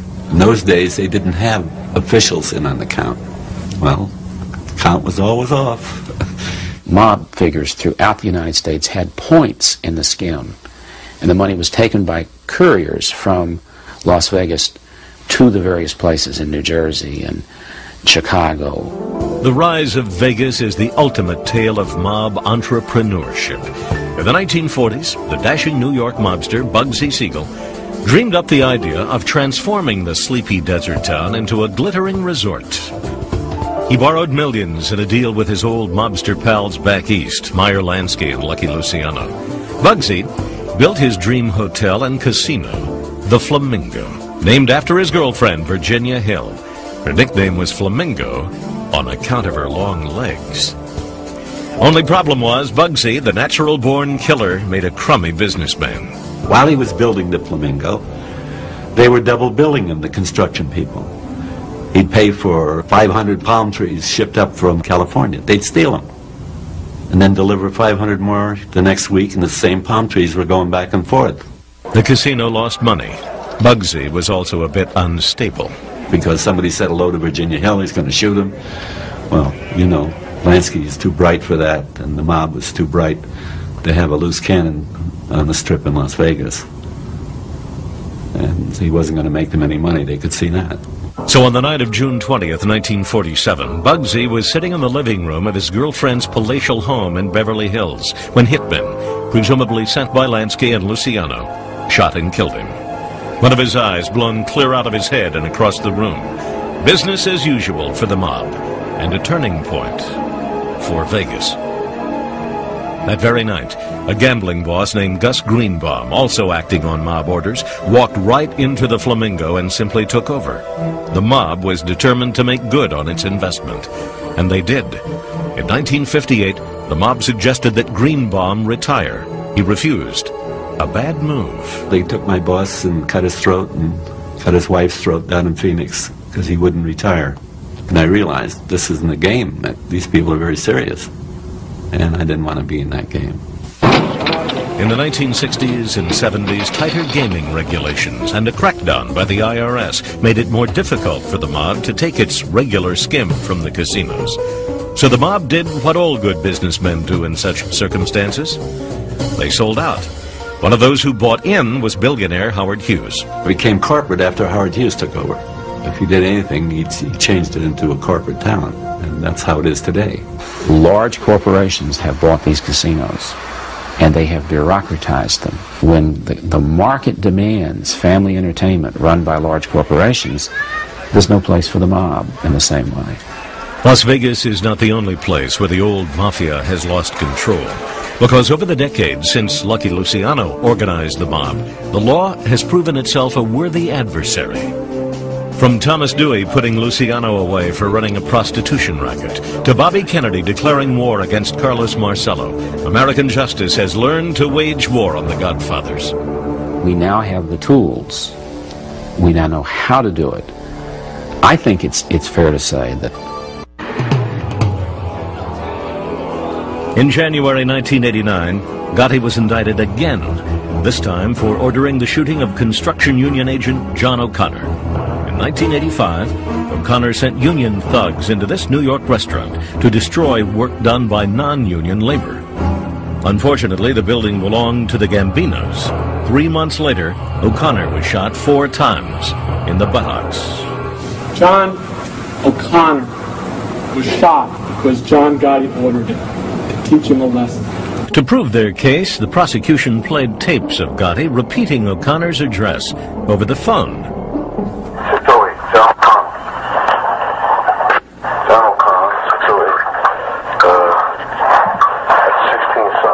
And then a garbled sentence the prosecution said was, "Bust him up."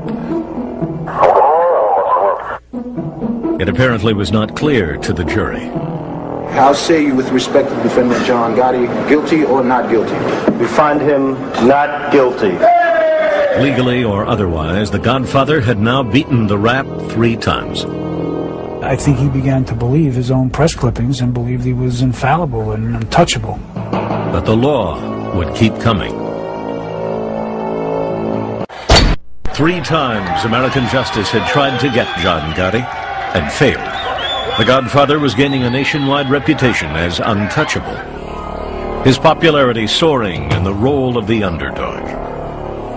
But in 1991, the U.S. Attorney's Office decided to go after the Don once more on a huge racketeering case, alleging that as the head of the Gambinos, he had overseen 5 murders, including that of Paul Castellano. And we were also able to charge loan sharking businesses, gambling businesses in Queens, in Connecticut, various acts of obstructing justice. We were able to charge them all in one indictment because they were all committed by John Gotti as part of his leadership of the crime family. The Don was cocky. He seemed to view the trial as a game between himself and the law. He basically raised the stakes of the trial because it became very much a, can the government convict John Gotti? But the government sent an early sign that this trial would not be like the rest. It moved to bar Gotti's longtime attorney, Bruce Cutler, alleging that surveillance tapes showed him to be too close to organized crime. On this bug, Gotti is complaining about Cutler's fees. Where's that? Beetle right there. This is Chagall, Cutler and Whitaker right there. You know and I know that they know that you're taking the money to the table.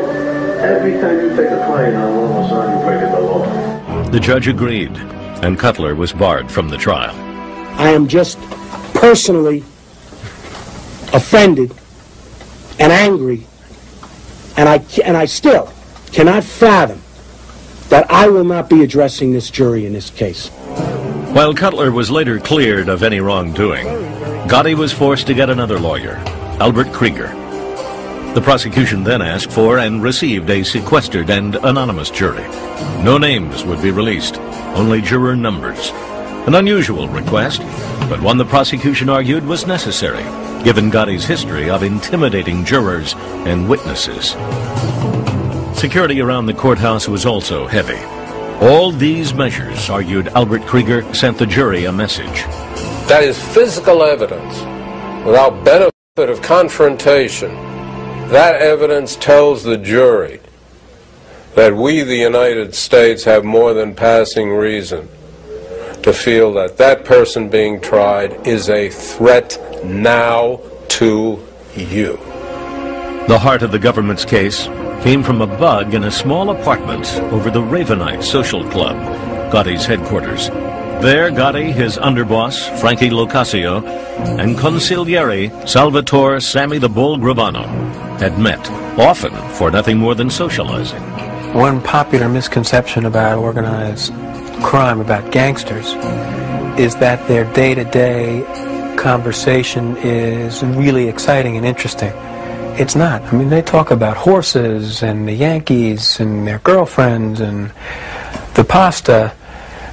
They know enough not to talk about criminal activity in the club itself, because they know over the years we bug clubs. To discuss business, Gotti and his partners would go outside and walk around the block, where they knew they could not be taped. But 5 times in the winter of 1989, Gotti had slipped and talked about family matters inside. 5 damaging conversations. John Gleason was the lead prosecutor. His strategy? First prove the existence of the crime family, and that Gotti ran it. He went right to the tapes. Gotti had spelled it out, even using the Mafia reference to itself. Cosa Nostra, literally, our thing. This is going to be a Cosa Nostra when I die. It'll be an hour from now, it'll be tonight, or 100 years from now when I'm in jail. It's going to be a Cosa Nostra. It's going to be the way I say it's going to be, it'll be a Cosa Nostra. A Cosa Nostra. Next step, prove that Gotti ordered the crimes he was charged with, including the murder of mafioso Louis De Bono.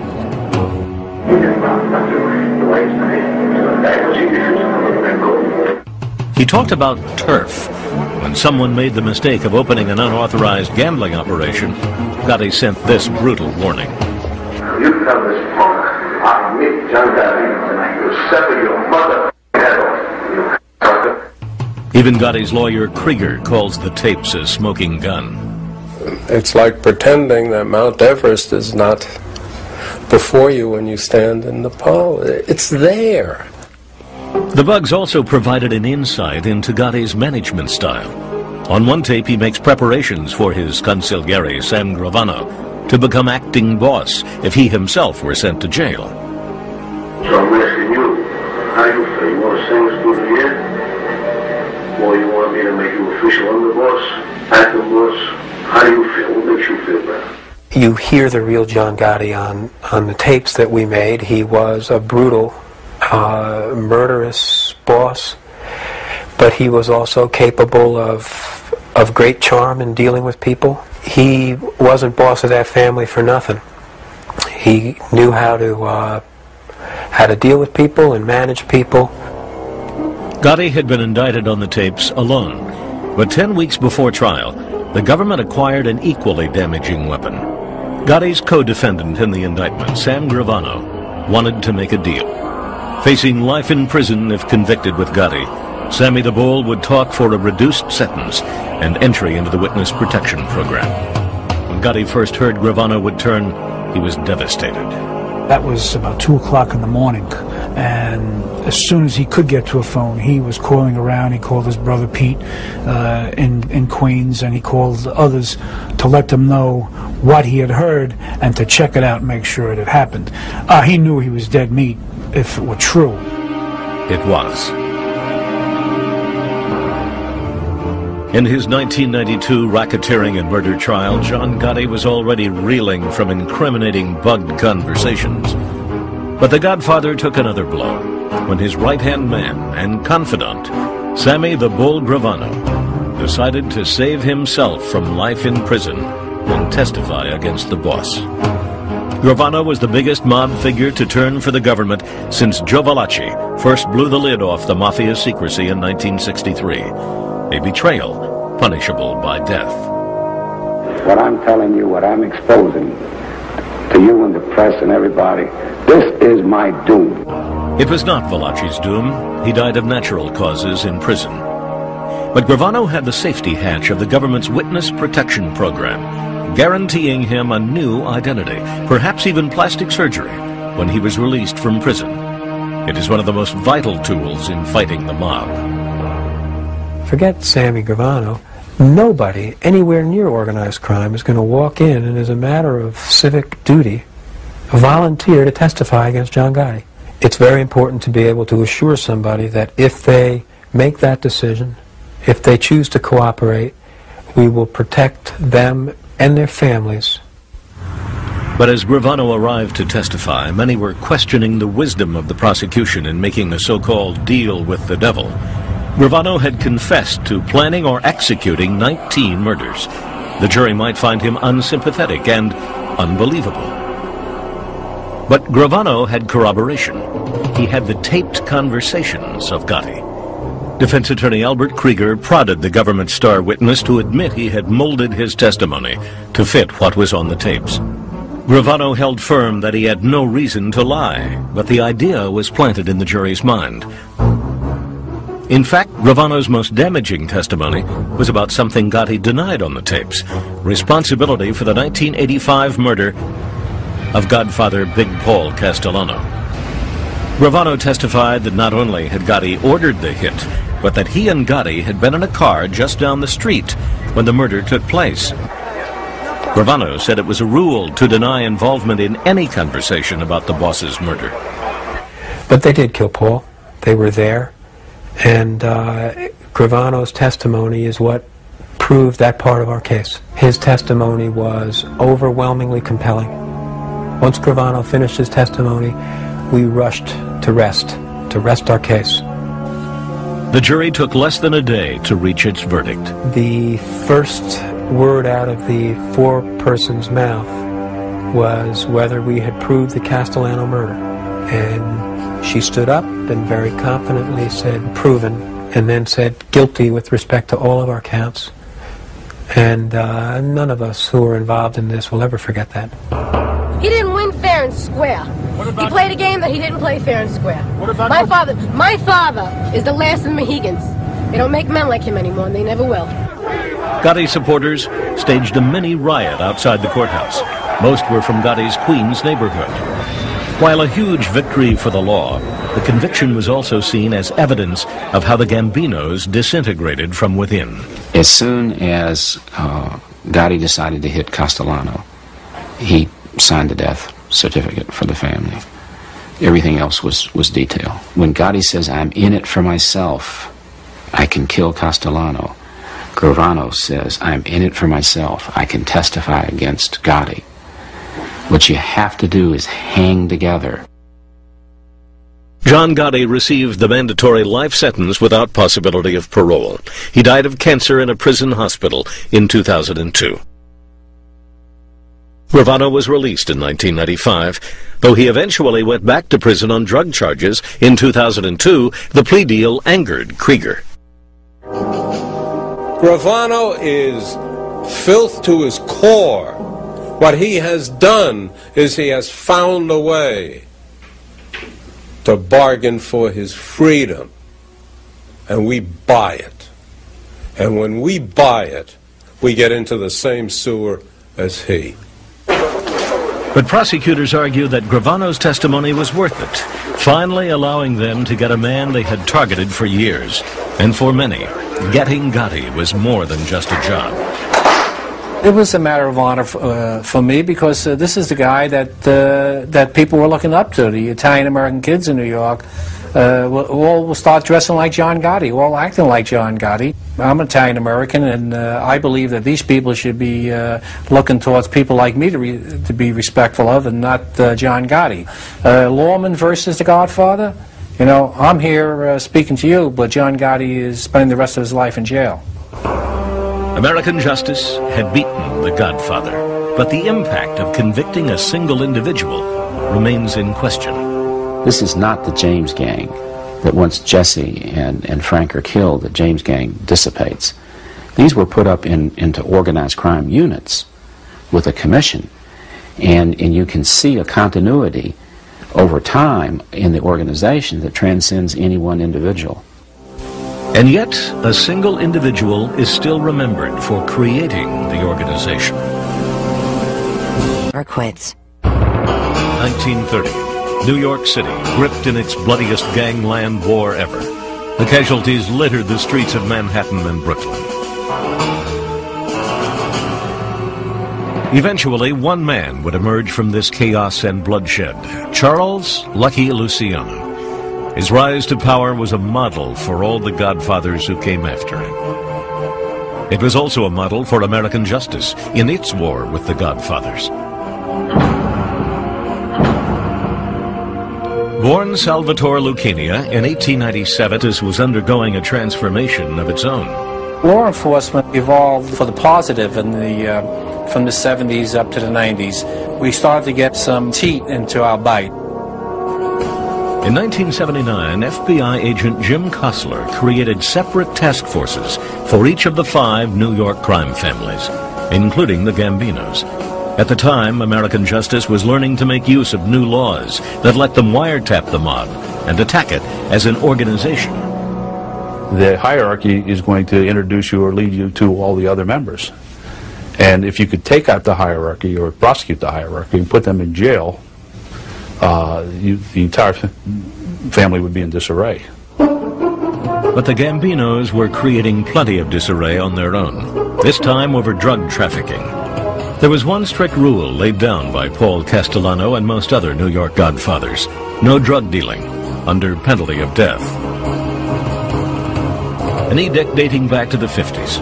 Drug trafficking meant heat from the law. Only now there was so much money in drugs that most mobsters bent the rule with a nudge and a wink. The rule really, according to most people, is not don't get involved in drugs. It's just don't get caught dealing drugs.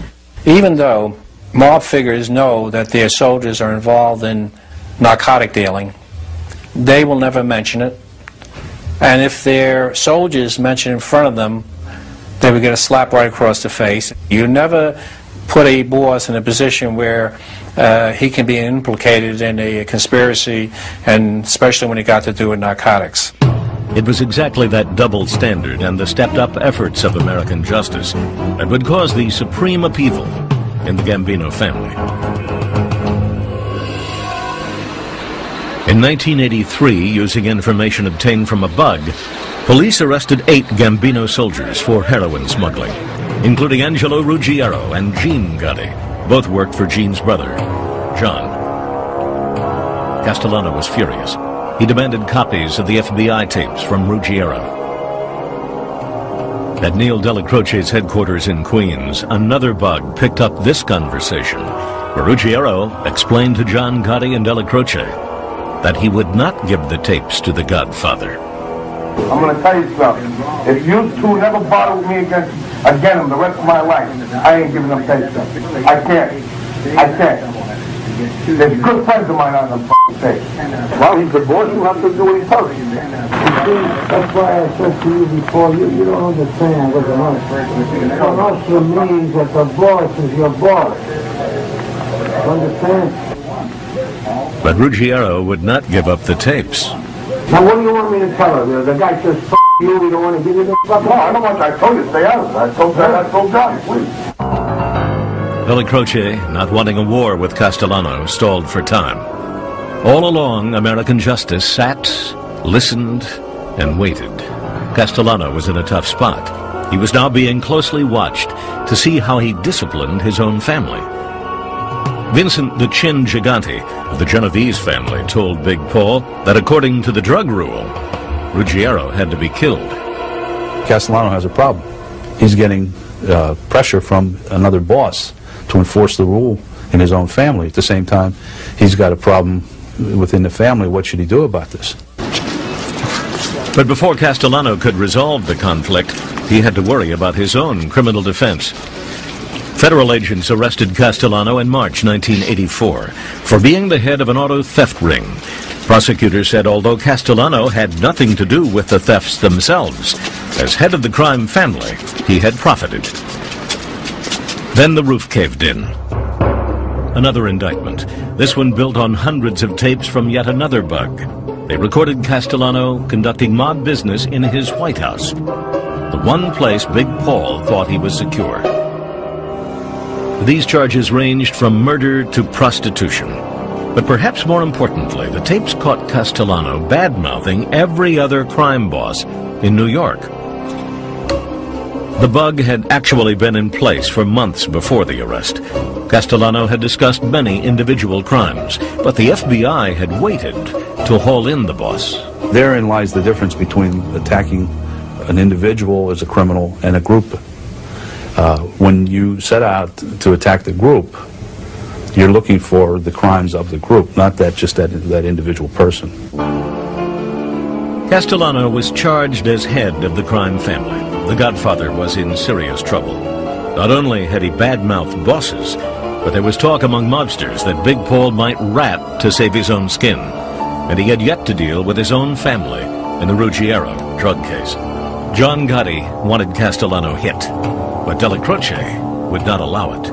On December 2nd, 1985, Neil Della Croce died of brain cancer at the age of 71. Gotti was now the top man in the blue-collar faction of the family. Within a week, two critical events. Castellano missed Della Croce's funeral, a sign of Mafia disrespect that deeply angered Gotti. And then, the Godfather announced to the family that he was breaking up Gotti's drug-running crew and reassigning them. He called Gotti to dinner at Sparks Steakhouse to discuss his future. Gotti felt that this was basically a front and that he himself was going to be marked for death by Paul Castellano, in part because of the tapes, but in part because he was afraid also that John Gotti was a power and might want to move to the top himself. With Gotti feeling he must kill or be killed, Castellano arrived at the steakhouse for their summit at about 5 p.m. on December 16th, 1985. That very evening, mob expert Robert Blakey, who helped write some of the new anti-racketeering laws, happened to be lecturing a group of New York FBI agents on how to use them. And suddenly, every one of their buzzers, their beepers suddenly went off. And they all went in the corner and make some phone calls, and they'll let it come back and say, we can't stay for the lecture. Castellano just got killed.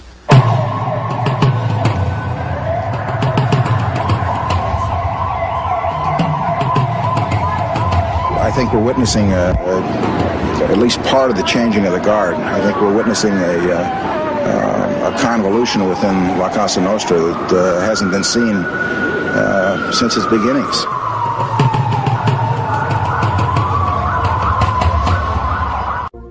Godfathers, if they weren't being knocked off, were being indicted. The biggest trial involved the heads of 3 of New York's 5 families, the Commission case. Tony Dux Carollo of the Lucchese family, Carmine Persico of the Colombos, and Fat Tony Salerno, who ran the Genovese family. Paul Castellano had been indicted as well before he was hit, all charged in February 1985 with being members of the Mafia Commission. The Commission was the Supreme Court of the New York mob. Crime bosses met to settle disputes and divide up territory.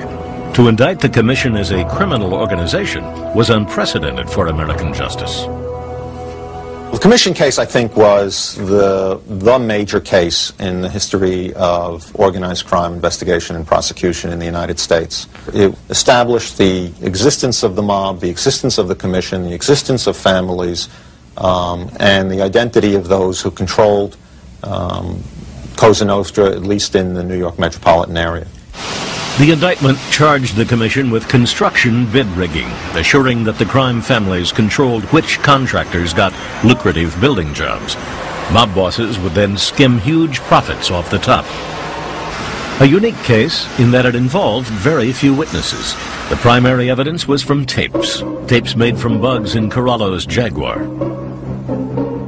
in Salerno's social club, and in Castellano's mansion. When you played the tapes, the 5 families were exposed, the Commission was exposed. You didn't need a witness. It was a very, very difficult case for the defendants. In fact, unwinnable. In January 1986, the heads of the 3 families were each sentenced to 100 years in prison. A defining moment in the war between godfathers and the law. And within the mob itself. With Castellano dead and the others behind bars, there was a changing of the guard. New leaders with a new set of values. Their predecessors understood that the important thing was the strength and the success of the organization. The new generation sees this as something different. They are the me generation, the yuppie generation. They're the ones that are interested in themselves above the organization. A trend that made the yuppie mobsters especially vulnerable to American justice. For the Gambinos, it was the beginning of the age of Gotti.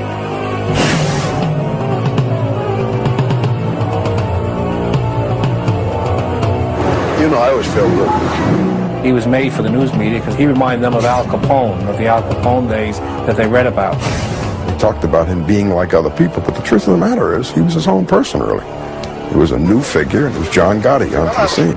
Hey, tell me about it. In some psychology courses, they talk about the dominant male.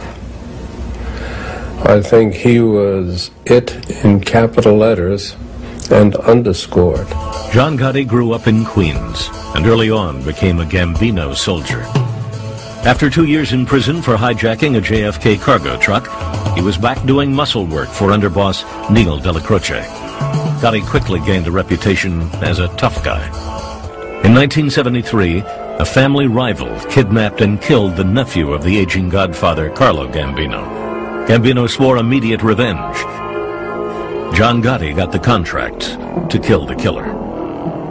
Gotti made the hit, but it was sloppy. There were witnesses. He was arrested. The family hired renowned defense attorney Roy Cohn to defend their man. Cohn bargained the murder rap down to 2 years. By 1979, American justice had its eye on Gotti. He was the top capo, or captain, for Neil Della Croce, directing a crew of wise guys. They used to call him the handsome guy because he was a fastidious dresser and very hygienic and kept himself well groomed. Gotti's ego, ambition, and blatant disregard for the old mob rules, including drug running, would lead him to murder godfather Paul Castellano in December 1985. John Gotti had the courage or the balls or whatever to go after the boss and try to kill him. He did it and seized control of the family. But the dynasty begun by Carlo Gambino was crumbling. Gambino was a sophisticated individual who had interest in a variety of ventures. He's succeeded by Castellano, and Castellano has a basic problem. He has a divided family. When Gotti steps up and kills Castellano, that's an indication that the white-collar crime, union corruption faction, which is the future, loses out to the past and Gotti. The law wasted no time in challenging John Gotti. In March 1986, just 3 months after Castellano was gunned down, Gotti was hauled in on charges he had punched and robbed this man, Romuald Peissig, in a traffic dispute a year and a half earlier. But when news reports kept showing Gotti's picture as the likely successor to Castellano, Peissig developed a sudden case of amnesia on the stand. Couldn't remember who punched him. Case dismissed. A minor distraction for Gotti, but an opportunity for the press to become smitten with the new godfather. His $1,000 suits and coiffed hair. They dubbed him the Dapper Don. The new godfather was back in court 1 month later for racketeering. But the prosecution had a big problem. Their best witnesses against Gotti were convicted killers and drug dealers who were getting shorter sentences in exchange for their testimony. Gotti's attorney, Bruce Cutler, dissected them as liars. Gotti himself appeared supremely confident of his acquittal, which, after a 6-month trial, he got. My God, to see him in a courtroom as a defendant was a sight to behold, especially the earlier trials. He looked like he owned the courtroom. In fact, he did, at least one critical part. $60,000 was paid to one of the jurors to throw the case and to convince the other jurors to vote not guilty. In fact, that juror is now in jail, having been convicted of taking a bribe. So the first 2 acquittals were not exactly due to the skill at defending a lawsuit. They were corruption of the process. But to the press, Gotti seemed charmed. The Teflon Don, they now called him, Mr. Untouchable. Meanwhile, the New York mob was still battling to figure out who controlled what after the 1985 commission trial. In the brutal world of the mob, godfathers are the kings. When it came to business or honor, he would have you killed. Some operate behind the scenes, and some in the spotlight of American justice. He created an image. People said it was like Al Capone again. It was a new figure, and it was John Gotti onto the scene. But the most visible bosses are also the easiest targets of the law. Gotti approached this as, I'm the boss, you can't convict me.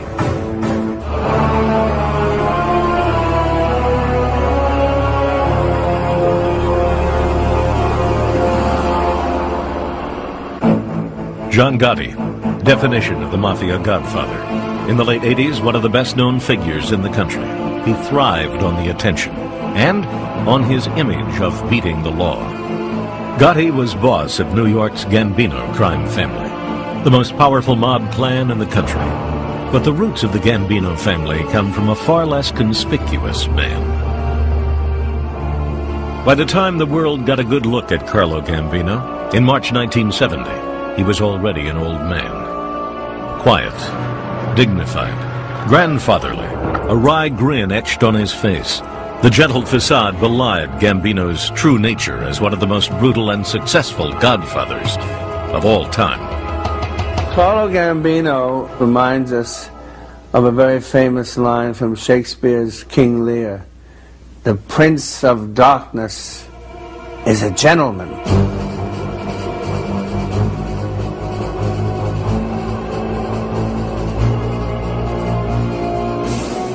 Carlo Gambino came to America during the immigration wave of the 1920s. He was met at the docks by cousins who were already members of New York's bustling underworld. They immediately got Carlo a job that would put him at odds with the law. Carlo Gambino was, as they say, connected. And right away they put him to work first in the illegal liquor trade. It was the age of prohibition and bootlegging, a racket courtesy of American justice. Mobsters making money hand over fist. It was a chance for young Carlo to prove his worth. He was a brilliant crook. He was very good at all facets of the illegal liquor game, hijacking rivals' trucks, things like that. Before long, he was recognized as an up-and-coming young man in the New York underworld. Prohibition ended in 1933. Erasing the most lucrative business the mob had ever known. But Gambino had the proverbial Midas touch. When World War II broke out, the government issued ration stamps for essential products like gasoline and meat, another restricted market, and Gambino saw another racket. He stole huge volumes of stamps and bribed corrupt officials for more. He resold them on the black market at an enormous markup. The scam quietly made Carlo his first million. The law never touched him.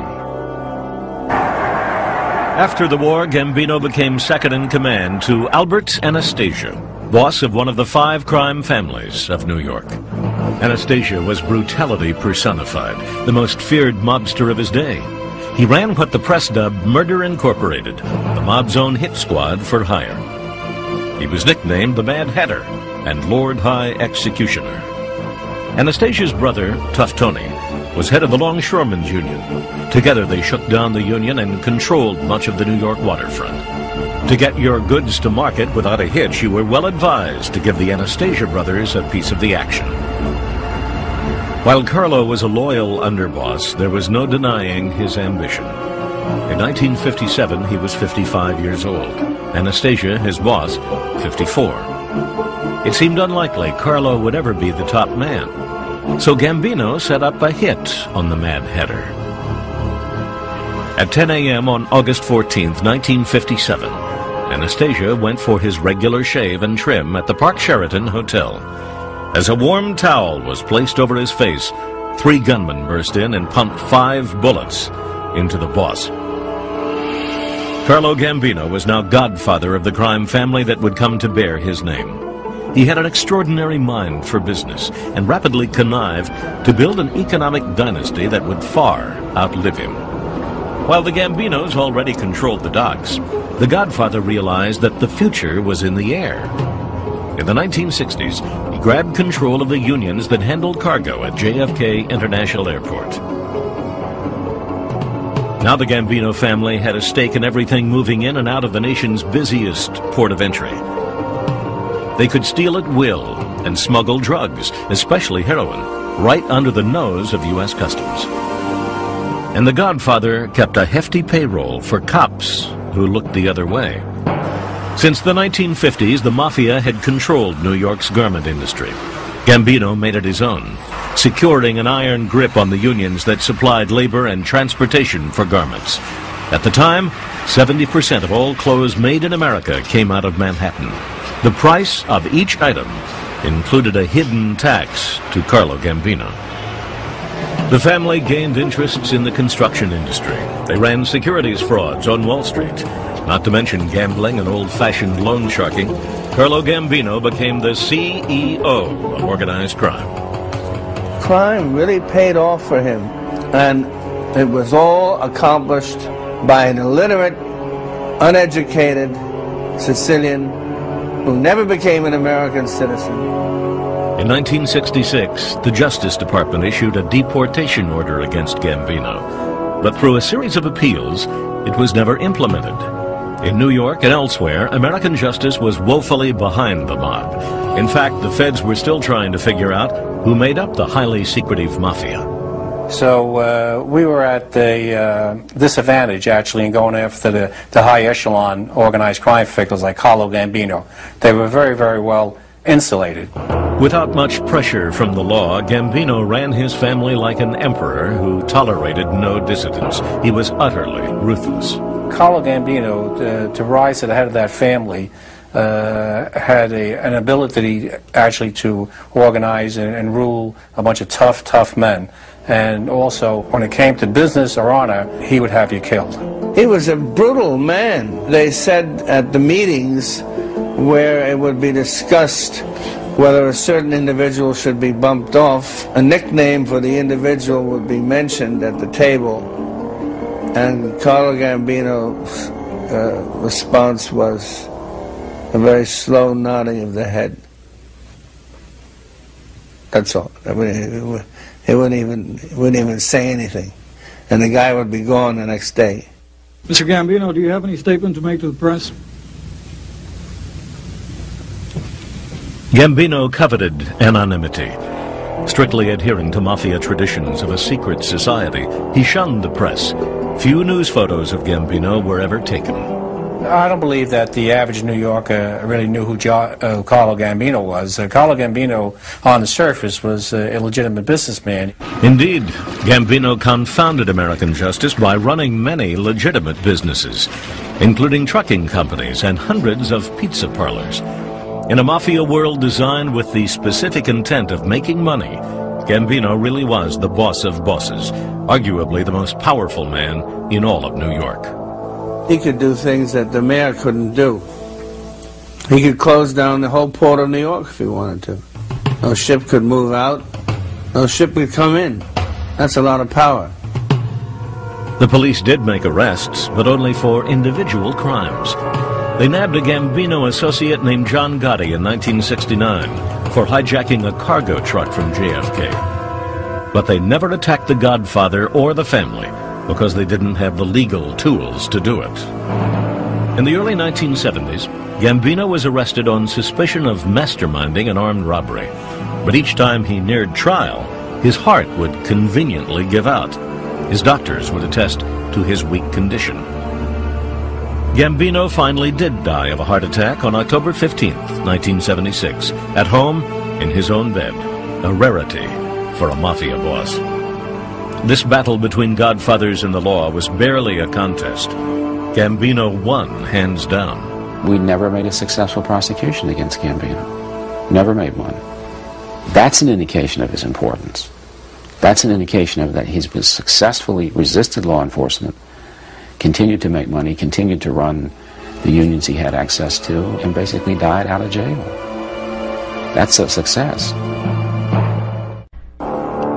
The death of Godfather Carlo Gambino left a void at the head of the crime family and set up a violent power struggle that in time would help American justice bring down the dynasty the patriarch had created. Gambino had left one last order: that his cousin and brother-in-law, Big Paul Castellano, become the new boss. Castellano was not Carlo's number 2 man or underboss. That title belonged to Aniello Neil Della Croce. Neil Della Croce was Carlo Gambino's underboss for 20 years. By rights, he should have taken over the crime family. A very vicious criminal and a very, very adept leader, and the one who knew the rackets better than anyone else. But Gambino decided the important thing was blood. Paul Castellano had been a high-ranking member of the family. An astute businessman, he was a major player in the meat industry in New York, owning several legitimate companies. As a mobster, he handled the more complicated rackets, labor unions, and rigging construction bids. Now Big Paul faced the daunting job of running the biggest and most violent crime family in America. Basically, what the boss has is a tiger by the tail. And is he able to ride it? Is he able to be rational and violent? It's a contradiction. Castellano immediately moved to pacify Della Croce, handing him near exclusive control of almost half the family rackets, including gambling and loan sharking. Placating Della Croce may have prevented an intra-family war, but it created a major split in the Gambino power structure, a potential opening for American justice. Castellano's wing was dubbed the white-collar wing because it was more sophisticated, was involved in labor racketeering, controlled the garment center. Neil Della Croce was the head of the blue-collar wing. John Gotti was a key player in Neil's blue-collar wing. You know, they were involved in the strong-arm rackets. They were the hijackers, the loan sharks, the guys who did the muscle work whenever it was needed. Della Croce was, in fact, Gotti's mentor, and Gotti his top captain. The new godfather had the misfortune to follow a legend into the top spot, a role he wasn't cut out for. He had the mentality of the inheritor, not the founder. And he wanted to be considered not a crook, but a wealthy gentleman businessman. He was a smart businessman, but he forgot that the reason why he had that clout or that edge was because he had the mob behind him, basically frightening competitors away and making sure that the unions didn't give him trouble. A large, well-dressed man, Castellano had a voracious appetite for reading, women, and food. He frequented not mob hangouts, but respectable Manhattan restaurants like the Sparks Steakhouse, where gentlemen businessmen ate. In an attempt to remain viewed as an honest businessman, Castellano retreated from the day-to-day operations of the crime family. He built a huge mansion on Staten Island that came to be known as the White House. He had lost touch with the young Turks that were coming up in the mob. He still relied on the respect and honor of the old Sicilian way, where his word was law, and they just would respect him and wouldn't go after him.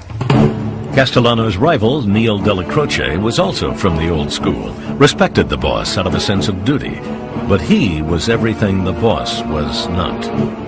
Neil Della Croce, he was the Little Italy strong man. He spent most of his time in the Ravenite social club on Mulberry Street, and Manhattan was his bailiwick. He was the one that kept the tough guys in line. A very steely, blue-eyed, 6-foot thug that I can understand why he could keep a lot of mob guys in line. He had the personality and the physical appearance to do it. While Castellano and Della Croce were splitting up turf, American justice in Sicily, he and his parents immigrated to New York in 1907. Within months, young Charlie was on the streets, stealing from stores and pushcarts.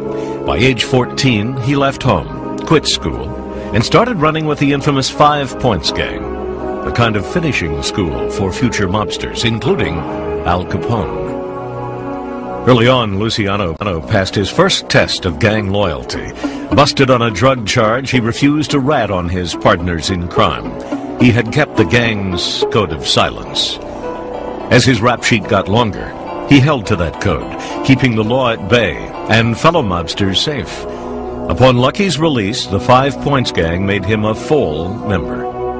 He earned the nickname Lucky through his uncanny ability to evade arrest and his phenomenal skill, or luck, at gambling. By 1920, Luciano had joined another local gang, headed by the notorious Joe the Boss Masseria. Lucky muscled his way into the prostitution racket.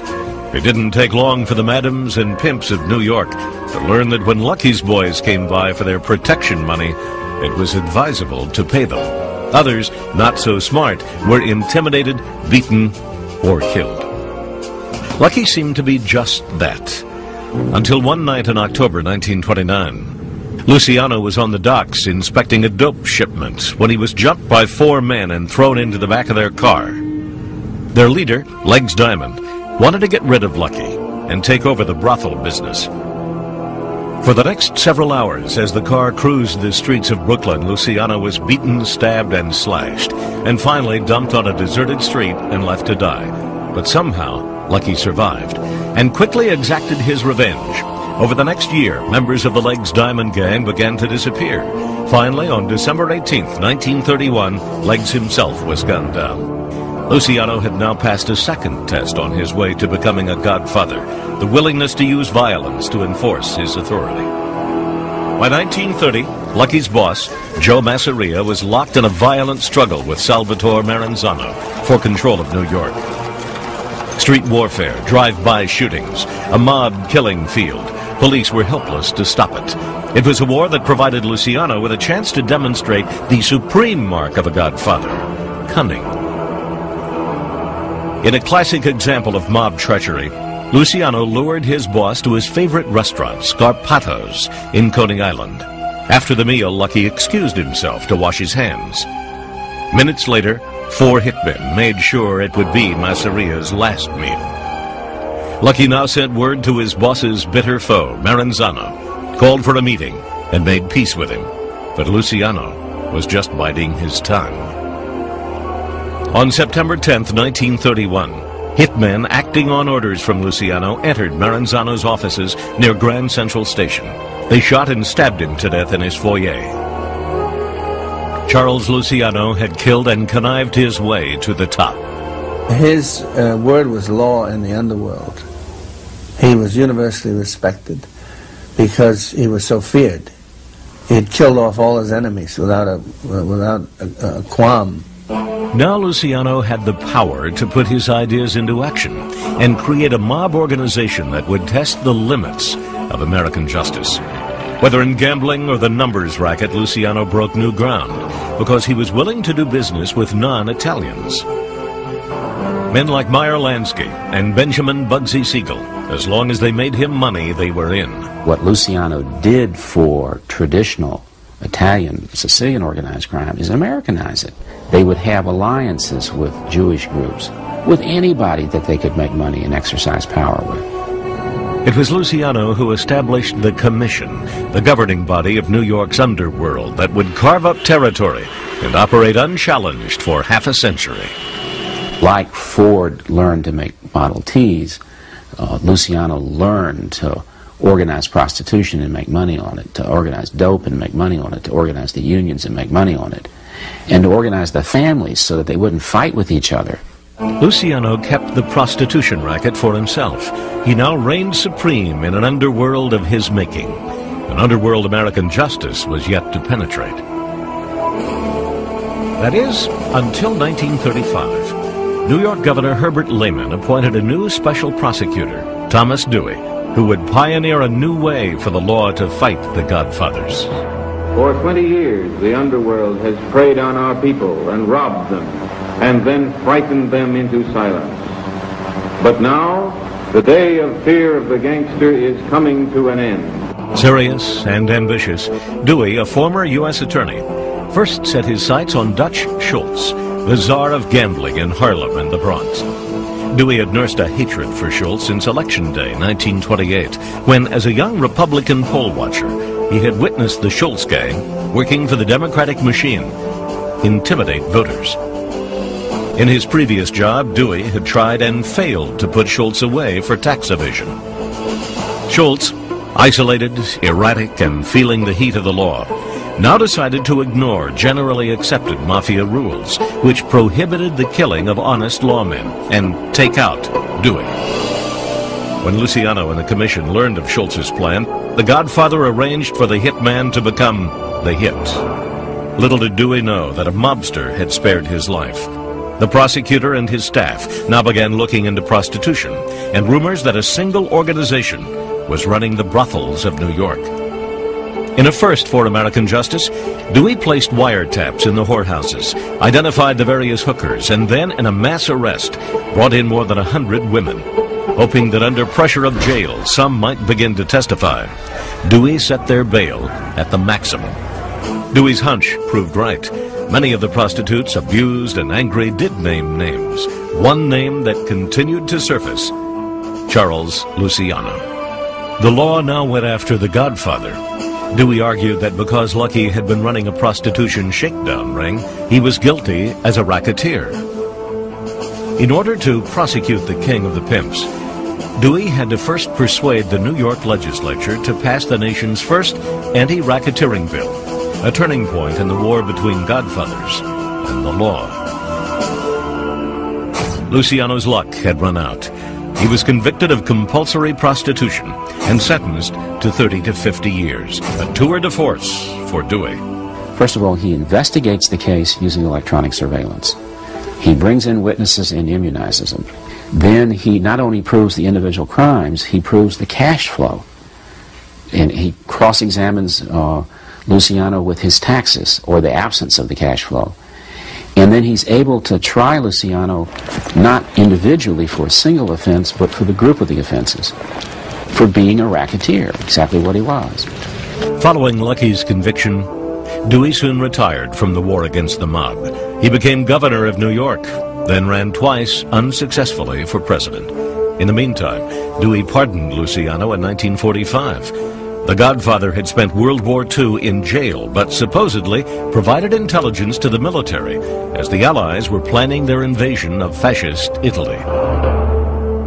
Yet the condition of Luciano's release was deportation to his native Sicily. Lucky died of a heart attack on January 26, 1962, at the airport in Naples, as he was about to meet with a Hollywood producer to discuss making a film about his illustrious career as a godfather. Las Vegas mob insider Ed Becker is among those who suspect that Lucky's old friends, fearful of what he might reveal, accelerated his demise.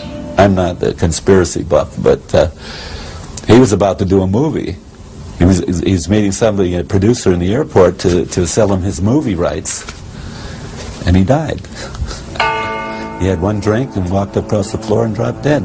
Well, you know, the Borgia drink, they call it. A little sip of arsenic, a little old lace, and away you go. The most successful godfathers have been the ones who, unlike Charles Luciano, eluded American justice. The mobsters have a clear edge when the law is not crusading against them. That was the case during World War II. With America's focus overseas, the law, including FBI Director J. Edgar Hoover, paid little attention to organized crime. Hoover even denied there was a mafia. That was fine by this man, Anthony Accardo. He was not looking to get his face in the newspaper as he quietly consolidated his power within the Chicago underworld. When Accardo became the boss in 1944, he really walked into a situation where nobody was looking over his shoulder. There was no law enforcement agency that was doing anything really about organized crime. Accardo's rise was similar to that of many godfathers of his generation. Born near the turn of the century, he grew up in the heart of Chicago's Little Italy.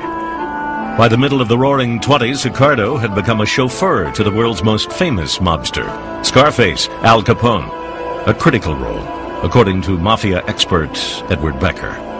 Accardo was a chauffeur. All the big guys started out as chauffeurs to the boss. And that's how they became the boss. They knew all the secrets, they knew all the places, and that was Accardo.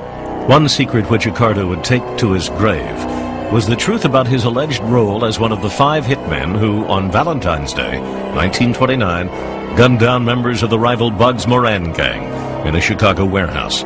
A hit which sealed Capone's grip on the city's crime syndicate, known as the Outfit. Soon Accardo became one of Capone's enforcers, earning the nickname Joe Batters for his proficiency with a baseball bat. The reason they called him Joe Batters was that he would batter his opponents into submission. He was a feared man, no question about it. As with Luciano, Accardo traded on his reputation for brutality to claw his way to the top. When the law caught up with Capone in 1931, and he was jailed for tax evasion, Accardo won control over the outfit's gambling operations in Chicago and Florida. By the end of World War II, Tony Accardo was the undisputed boss. Unlike New York, where the Gambinos and other families competed for control, the Chicago outfit was ruled by one family and one godfather. Accardo's power was grounded in fear. Stories about his brutal nature became legendary, including one about a jewelry heist in 1978. There had been a break-in, a burglary by outfit burglars at a jewelry store in the near North Side. The owner of that jewelry store apparently was a friend of Accardo. He complained to Accardo that these guys had come in unauthorized and had stolen this loot, this swag. So the swag was taken to Accardo's home in River Forest and kept there in the basement, to be returned eventually, apparently, to the jeweler. Then the burglars decided that they had been wronged, and so when Tony Accardo had left for Palm Springs in January, early January, they robbed his house. When Accardo found out about it, one FBI source told me that his informant said the old man, he had never seen the old man so angry. Their throats were slashed, their faces were burned off with acetylene torches, they were castrated, tortured in other words, before they were killed, and then all placed in trunks of their cars and found throughout the Chicago area. Nobody fooled around with Tony Accardo. Now, that's incredible power. There's nobody in the city of Chicago today can say my house shall not be burglarized, and if burglarized by accident, the property shall be returned, and that there'll be a death penalty imposed for burglary. That's power. Accardo, like Carlo Gambino, kept a low profile. But in the 1950s, Senate hearings woke the country to the existence of organized crime and its infiltration of American life. The first hearings, led by Tennessee Senator Estes Kefauver, were also the nation's first live TV event. The public watched in awe as gangsters like Frank Costello of New York testified. You must have in your mind some things you've done that you can speak of to your credit as American citizens. If so, what are they? Paid by tax. Tony Accardo's appearance was marked notably by what he didn't say. He took the fifth 144 times. In 1956, Senator John McClellan of Arkansas called Accardo before his committee. The Godfather pulled the same trick. I decline to answer. I decline to answer. I decline to answer. They brought Tony Accardo before it because he was the man. And again, they didn't lay a glove on him. Or more to the point, couldn't lay a glove on him. No one would rat. Obviously, it was very difficult to, particularly in Accardo's heyday, to get anybody to testify against him. It was a one-way ticket to cement shoes, probably, if you did that. As the #1 target, Federal efforts were also lagging behind because FBI Director Hoover still stubbornly refused to acknowledge the mob's existence. But he would soon be forced to change his mind. November 14th, 1957, in the upstate New York town of Appalachian, police broke up a secret meeting in this house of over 100 mob leaders from across the country. The first hard proof of a national organization of crime. Tony Accardo was not at the Appalachian Summit. Months earlier, wanting to get out of the public spotlight, Accardo simply resigned. Leadership was quietly turned over to his hand-picked successor, Sam Giancana. Yet it was clear that the Big Tuna, as Accardo was known, was still calling the shots. A clever move. Mob busting was fast becoming a national priority. FBI Director Hoover was now compelled to launch his Top Hoodlum program, THP. Bill Romer was a charter member of the Chicago THP team. We were novices. We knew nothing at all. It was like a primer. We were in the first grade, and we knew nothing at all about who these guys were. In the 1950s, federal laws allowing bugs and phone taps were not yet on the books. So American justice suffered from an appalling lack of legal weapons for a war against the Godfathers. But Hoover cited national security as a pretext to eavesdrop on the mobsters anyway. The FBI boss gave Romer and his team their marching orders. Bug Accardo's downtown headquarters. But he told us that if we got caught, we would be considered rogue agents and that we would be disowned and thrown to the wolves. And so most of the agents, to be very frank, most of the agents really didn't feel they wanted to go ahead under those circumstances. On the second floor of this building, the agents cautiously planted their bug. They called it Little Al, after Al Capone. I was the first guy in, and boy, I can tell you, we were very, very happy when we found that we could do this without getting shot, because they had every right to shoot us. Little Al proved a gem. They were talking about who they were going to kill, what police captains and politicians they had corrupted, what they were doing in Las Vegas, what the sources of their income was. Prosecutors now took a chapter out of the Al Capone era and went after the big tuna for tax evasion. Despite his luxurious home, equipped with an indoor swimming pool, Accardo had for years claimed to be nothing more than a modest beer salesman. In 1960, Accardo was indicted. Again, Little Al would prove its worth in tipping off the agents that the Godfather was planning a standard mob assault on American justice. We heard on Little Al that they were going to fix the jury. So what we did, at the very last minute, we went to Judge Julius Hoffman and we informed him of what was going on as far as these jurors were concerned. And so at the very last minute, just as they were going to trial, he switched the jury panel.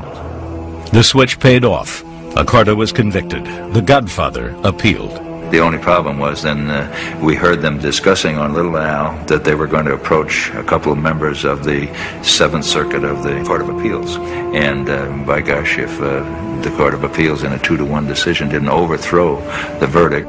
Accardo was a free man, but the outfit did not take lightly these intrusions by the law into their secret world. The mob came after me and my family in 1963. They would call my wife. They'd ask her who I was sleeping with that night. And then they would call her and say, Jeannie, we got him tonight. I hope you kissed him when he left home today really good because you're never going to see him again. We killed him tonight. Romer decided it was time to establish some rules of his own. He approached Murray the Camel Humphreys, the outfit's elder statesman. I said, we ought to form some kind of an agreement here. You ought to be fair game and we ought to be fair game, but not our kids and not our wives. He took it to the mob and then came back a week later and we sat down again and we called that the family pact. And they honored it. There was honor among those people, especially under Accardo. Such honor enabled the brutal Accardo to earn a measure of respect even from the law. I always had a grudging respect for Tony Accardo, and I was not unusual in that regard. All the people on both sides of the law had a great respect for Tony Accardo. From 1960 to 1982, Accardo remained as the outfit's chairman of the board, consulted on all matters but not running the show directly. Law enforcement left the aging Godfather alone. Then the feds decided to take one more shot at Accardo. He and other mobsters were brought to trial in Miami on racketeering charges. Everyone was convicted, except the big tuna. We caused him a lot of anguish, I think, but I don't think I know that we never got him. We never fulfilled our desire to put Tony Accardo away. By 1984, Accardo was 78 years old. Time was running out for the feds. One last Senate Committee on Organized Crime called him in. And of course, some people said if he talks, then he himself could be hit. But Tony Accardo was no patsy. We have information which may be said to be general public information that you headed the Chicago Organized Crime Syndicate for many years. Isn't that true? No, sir. That is not true? No, sir. Have you ever been associated in any way with any illegal activity? Yes, sir. Sir? What were those illegal activities? Huh? What were those activities? I gambled. Have you ever killed anyone? No, sir. Have you ever directed anybody to commit murder? No, sir. What was your association with with Al Capone? None association at all. Just friendly. Hello, and how are you? It was quite a performance, believe me. Accardo had a charmed life also. Some good attorneys and a few breaks, and you have to count on that. But that's incredible. When you realize that he was an organized crime figure from the 20s until really, I guess, the day that he died in 1992, and was under the tremendous target by the federal government, is quite a story. In January 1951, witnesses are paraded before a U.S. Senate Committee on Organized Crime. Among them, 41-year-old godfather Carlos Marcello. Before a national TV audience, the mob czar of Louisiana sat majestically, refusing to reveal a thing, not even his age or date of birth. Unamused by Marcello's arrogant treatment of American justice, Senator Estes Kefauver cited the godfather with contempt. The senator called Marcello the evil genius of organized crime in Louisiana and questioned how it was that a criminal alien would be allowed to remain in this country. In doing so, Kefauver set the stage for a confrontation that would pit the little man of the South against the power of a president and his brother, the Attorney General. But before that historic confrontation, Marcello spent 30 years building his empire with impunity. The New Orleans mob, isolated from the crime families of New York, was used to playing by its own rules. That began to change by 1930, when New York's crime-busting mayor Fiorello LaGuardia kicked mobster Frank Costello and his illegal slot and gambling machines out of town. Machines are owned and operated by the gangsters and racketeers. They derive a very lucrative income from them. Have been for years. Now I'm going to stop it. Looking to relocate, Costello allegedly cut a deal with legendary Louisiana Senator Huey Long. Long would let Costello bring his slot machines into Louisiana in return for 10% of the take. Costello enlisted Marcello to strong-arm the bars and restaurants of New Orleans into using his gaming machines.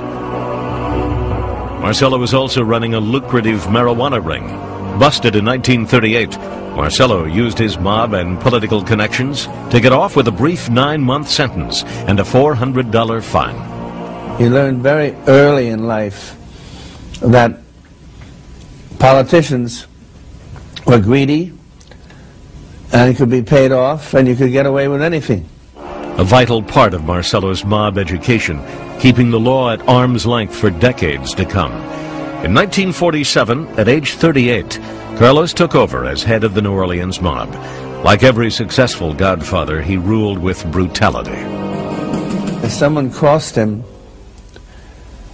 he would get severely clubbed over the head by Marcello's henchmen, and his body would be put into a bathtub of lye, and it would decompose in there, and then they would dump the decomposed liquid into the swamp, and the story got around that if you crossed Carlos Marcello, that would be your fate. Marcello didn't worry about the law. In 1953, the feds issued an order to deport him, since he had never become a U.S. citizen. Just like Carlo Gambino, Marcello managed to ignore it. He set up his headquarters in his newly acquired motel, the Town and Country. A sign above his office door read, "3 can keep a secret if 2 are dead." With the money Carlos earned from his gambling and drug rings, he financed a vast and complex array of operations, many of them legal. But it was primarily power, political power, which Marcello sought. In his quest to gain influence, the 5'2" godfather stood tall, with his literal deep pockets.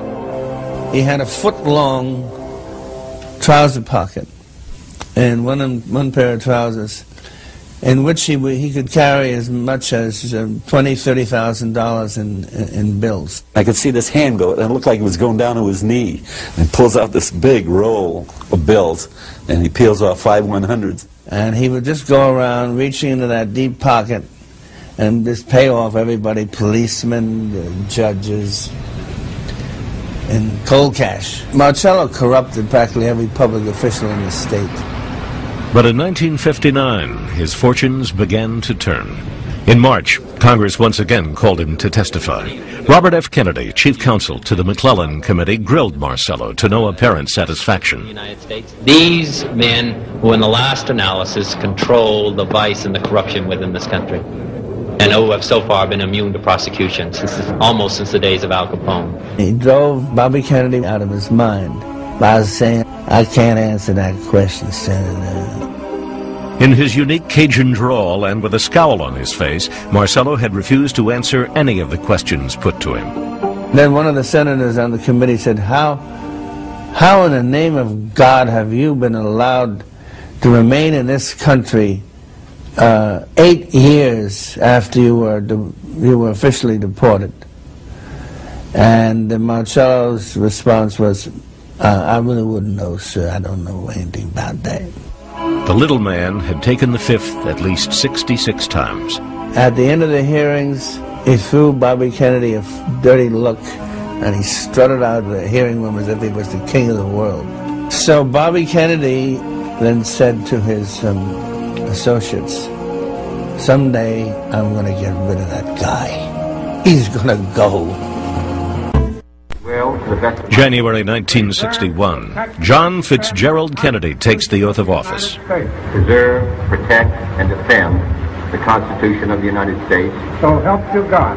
So help me God. For the mob, Kennedy's rise to power hardly seemed something to fear. In fact, privately, some of them took credit for it, including Chicago boss Sam Giancana.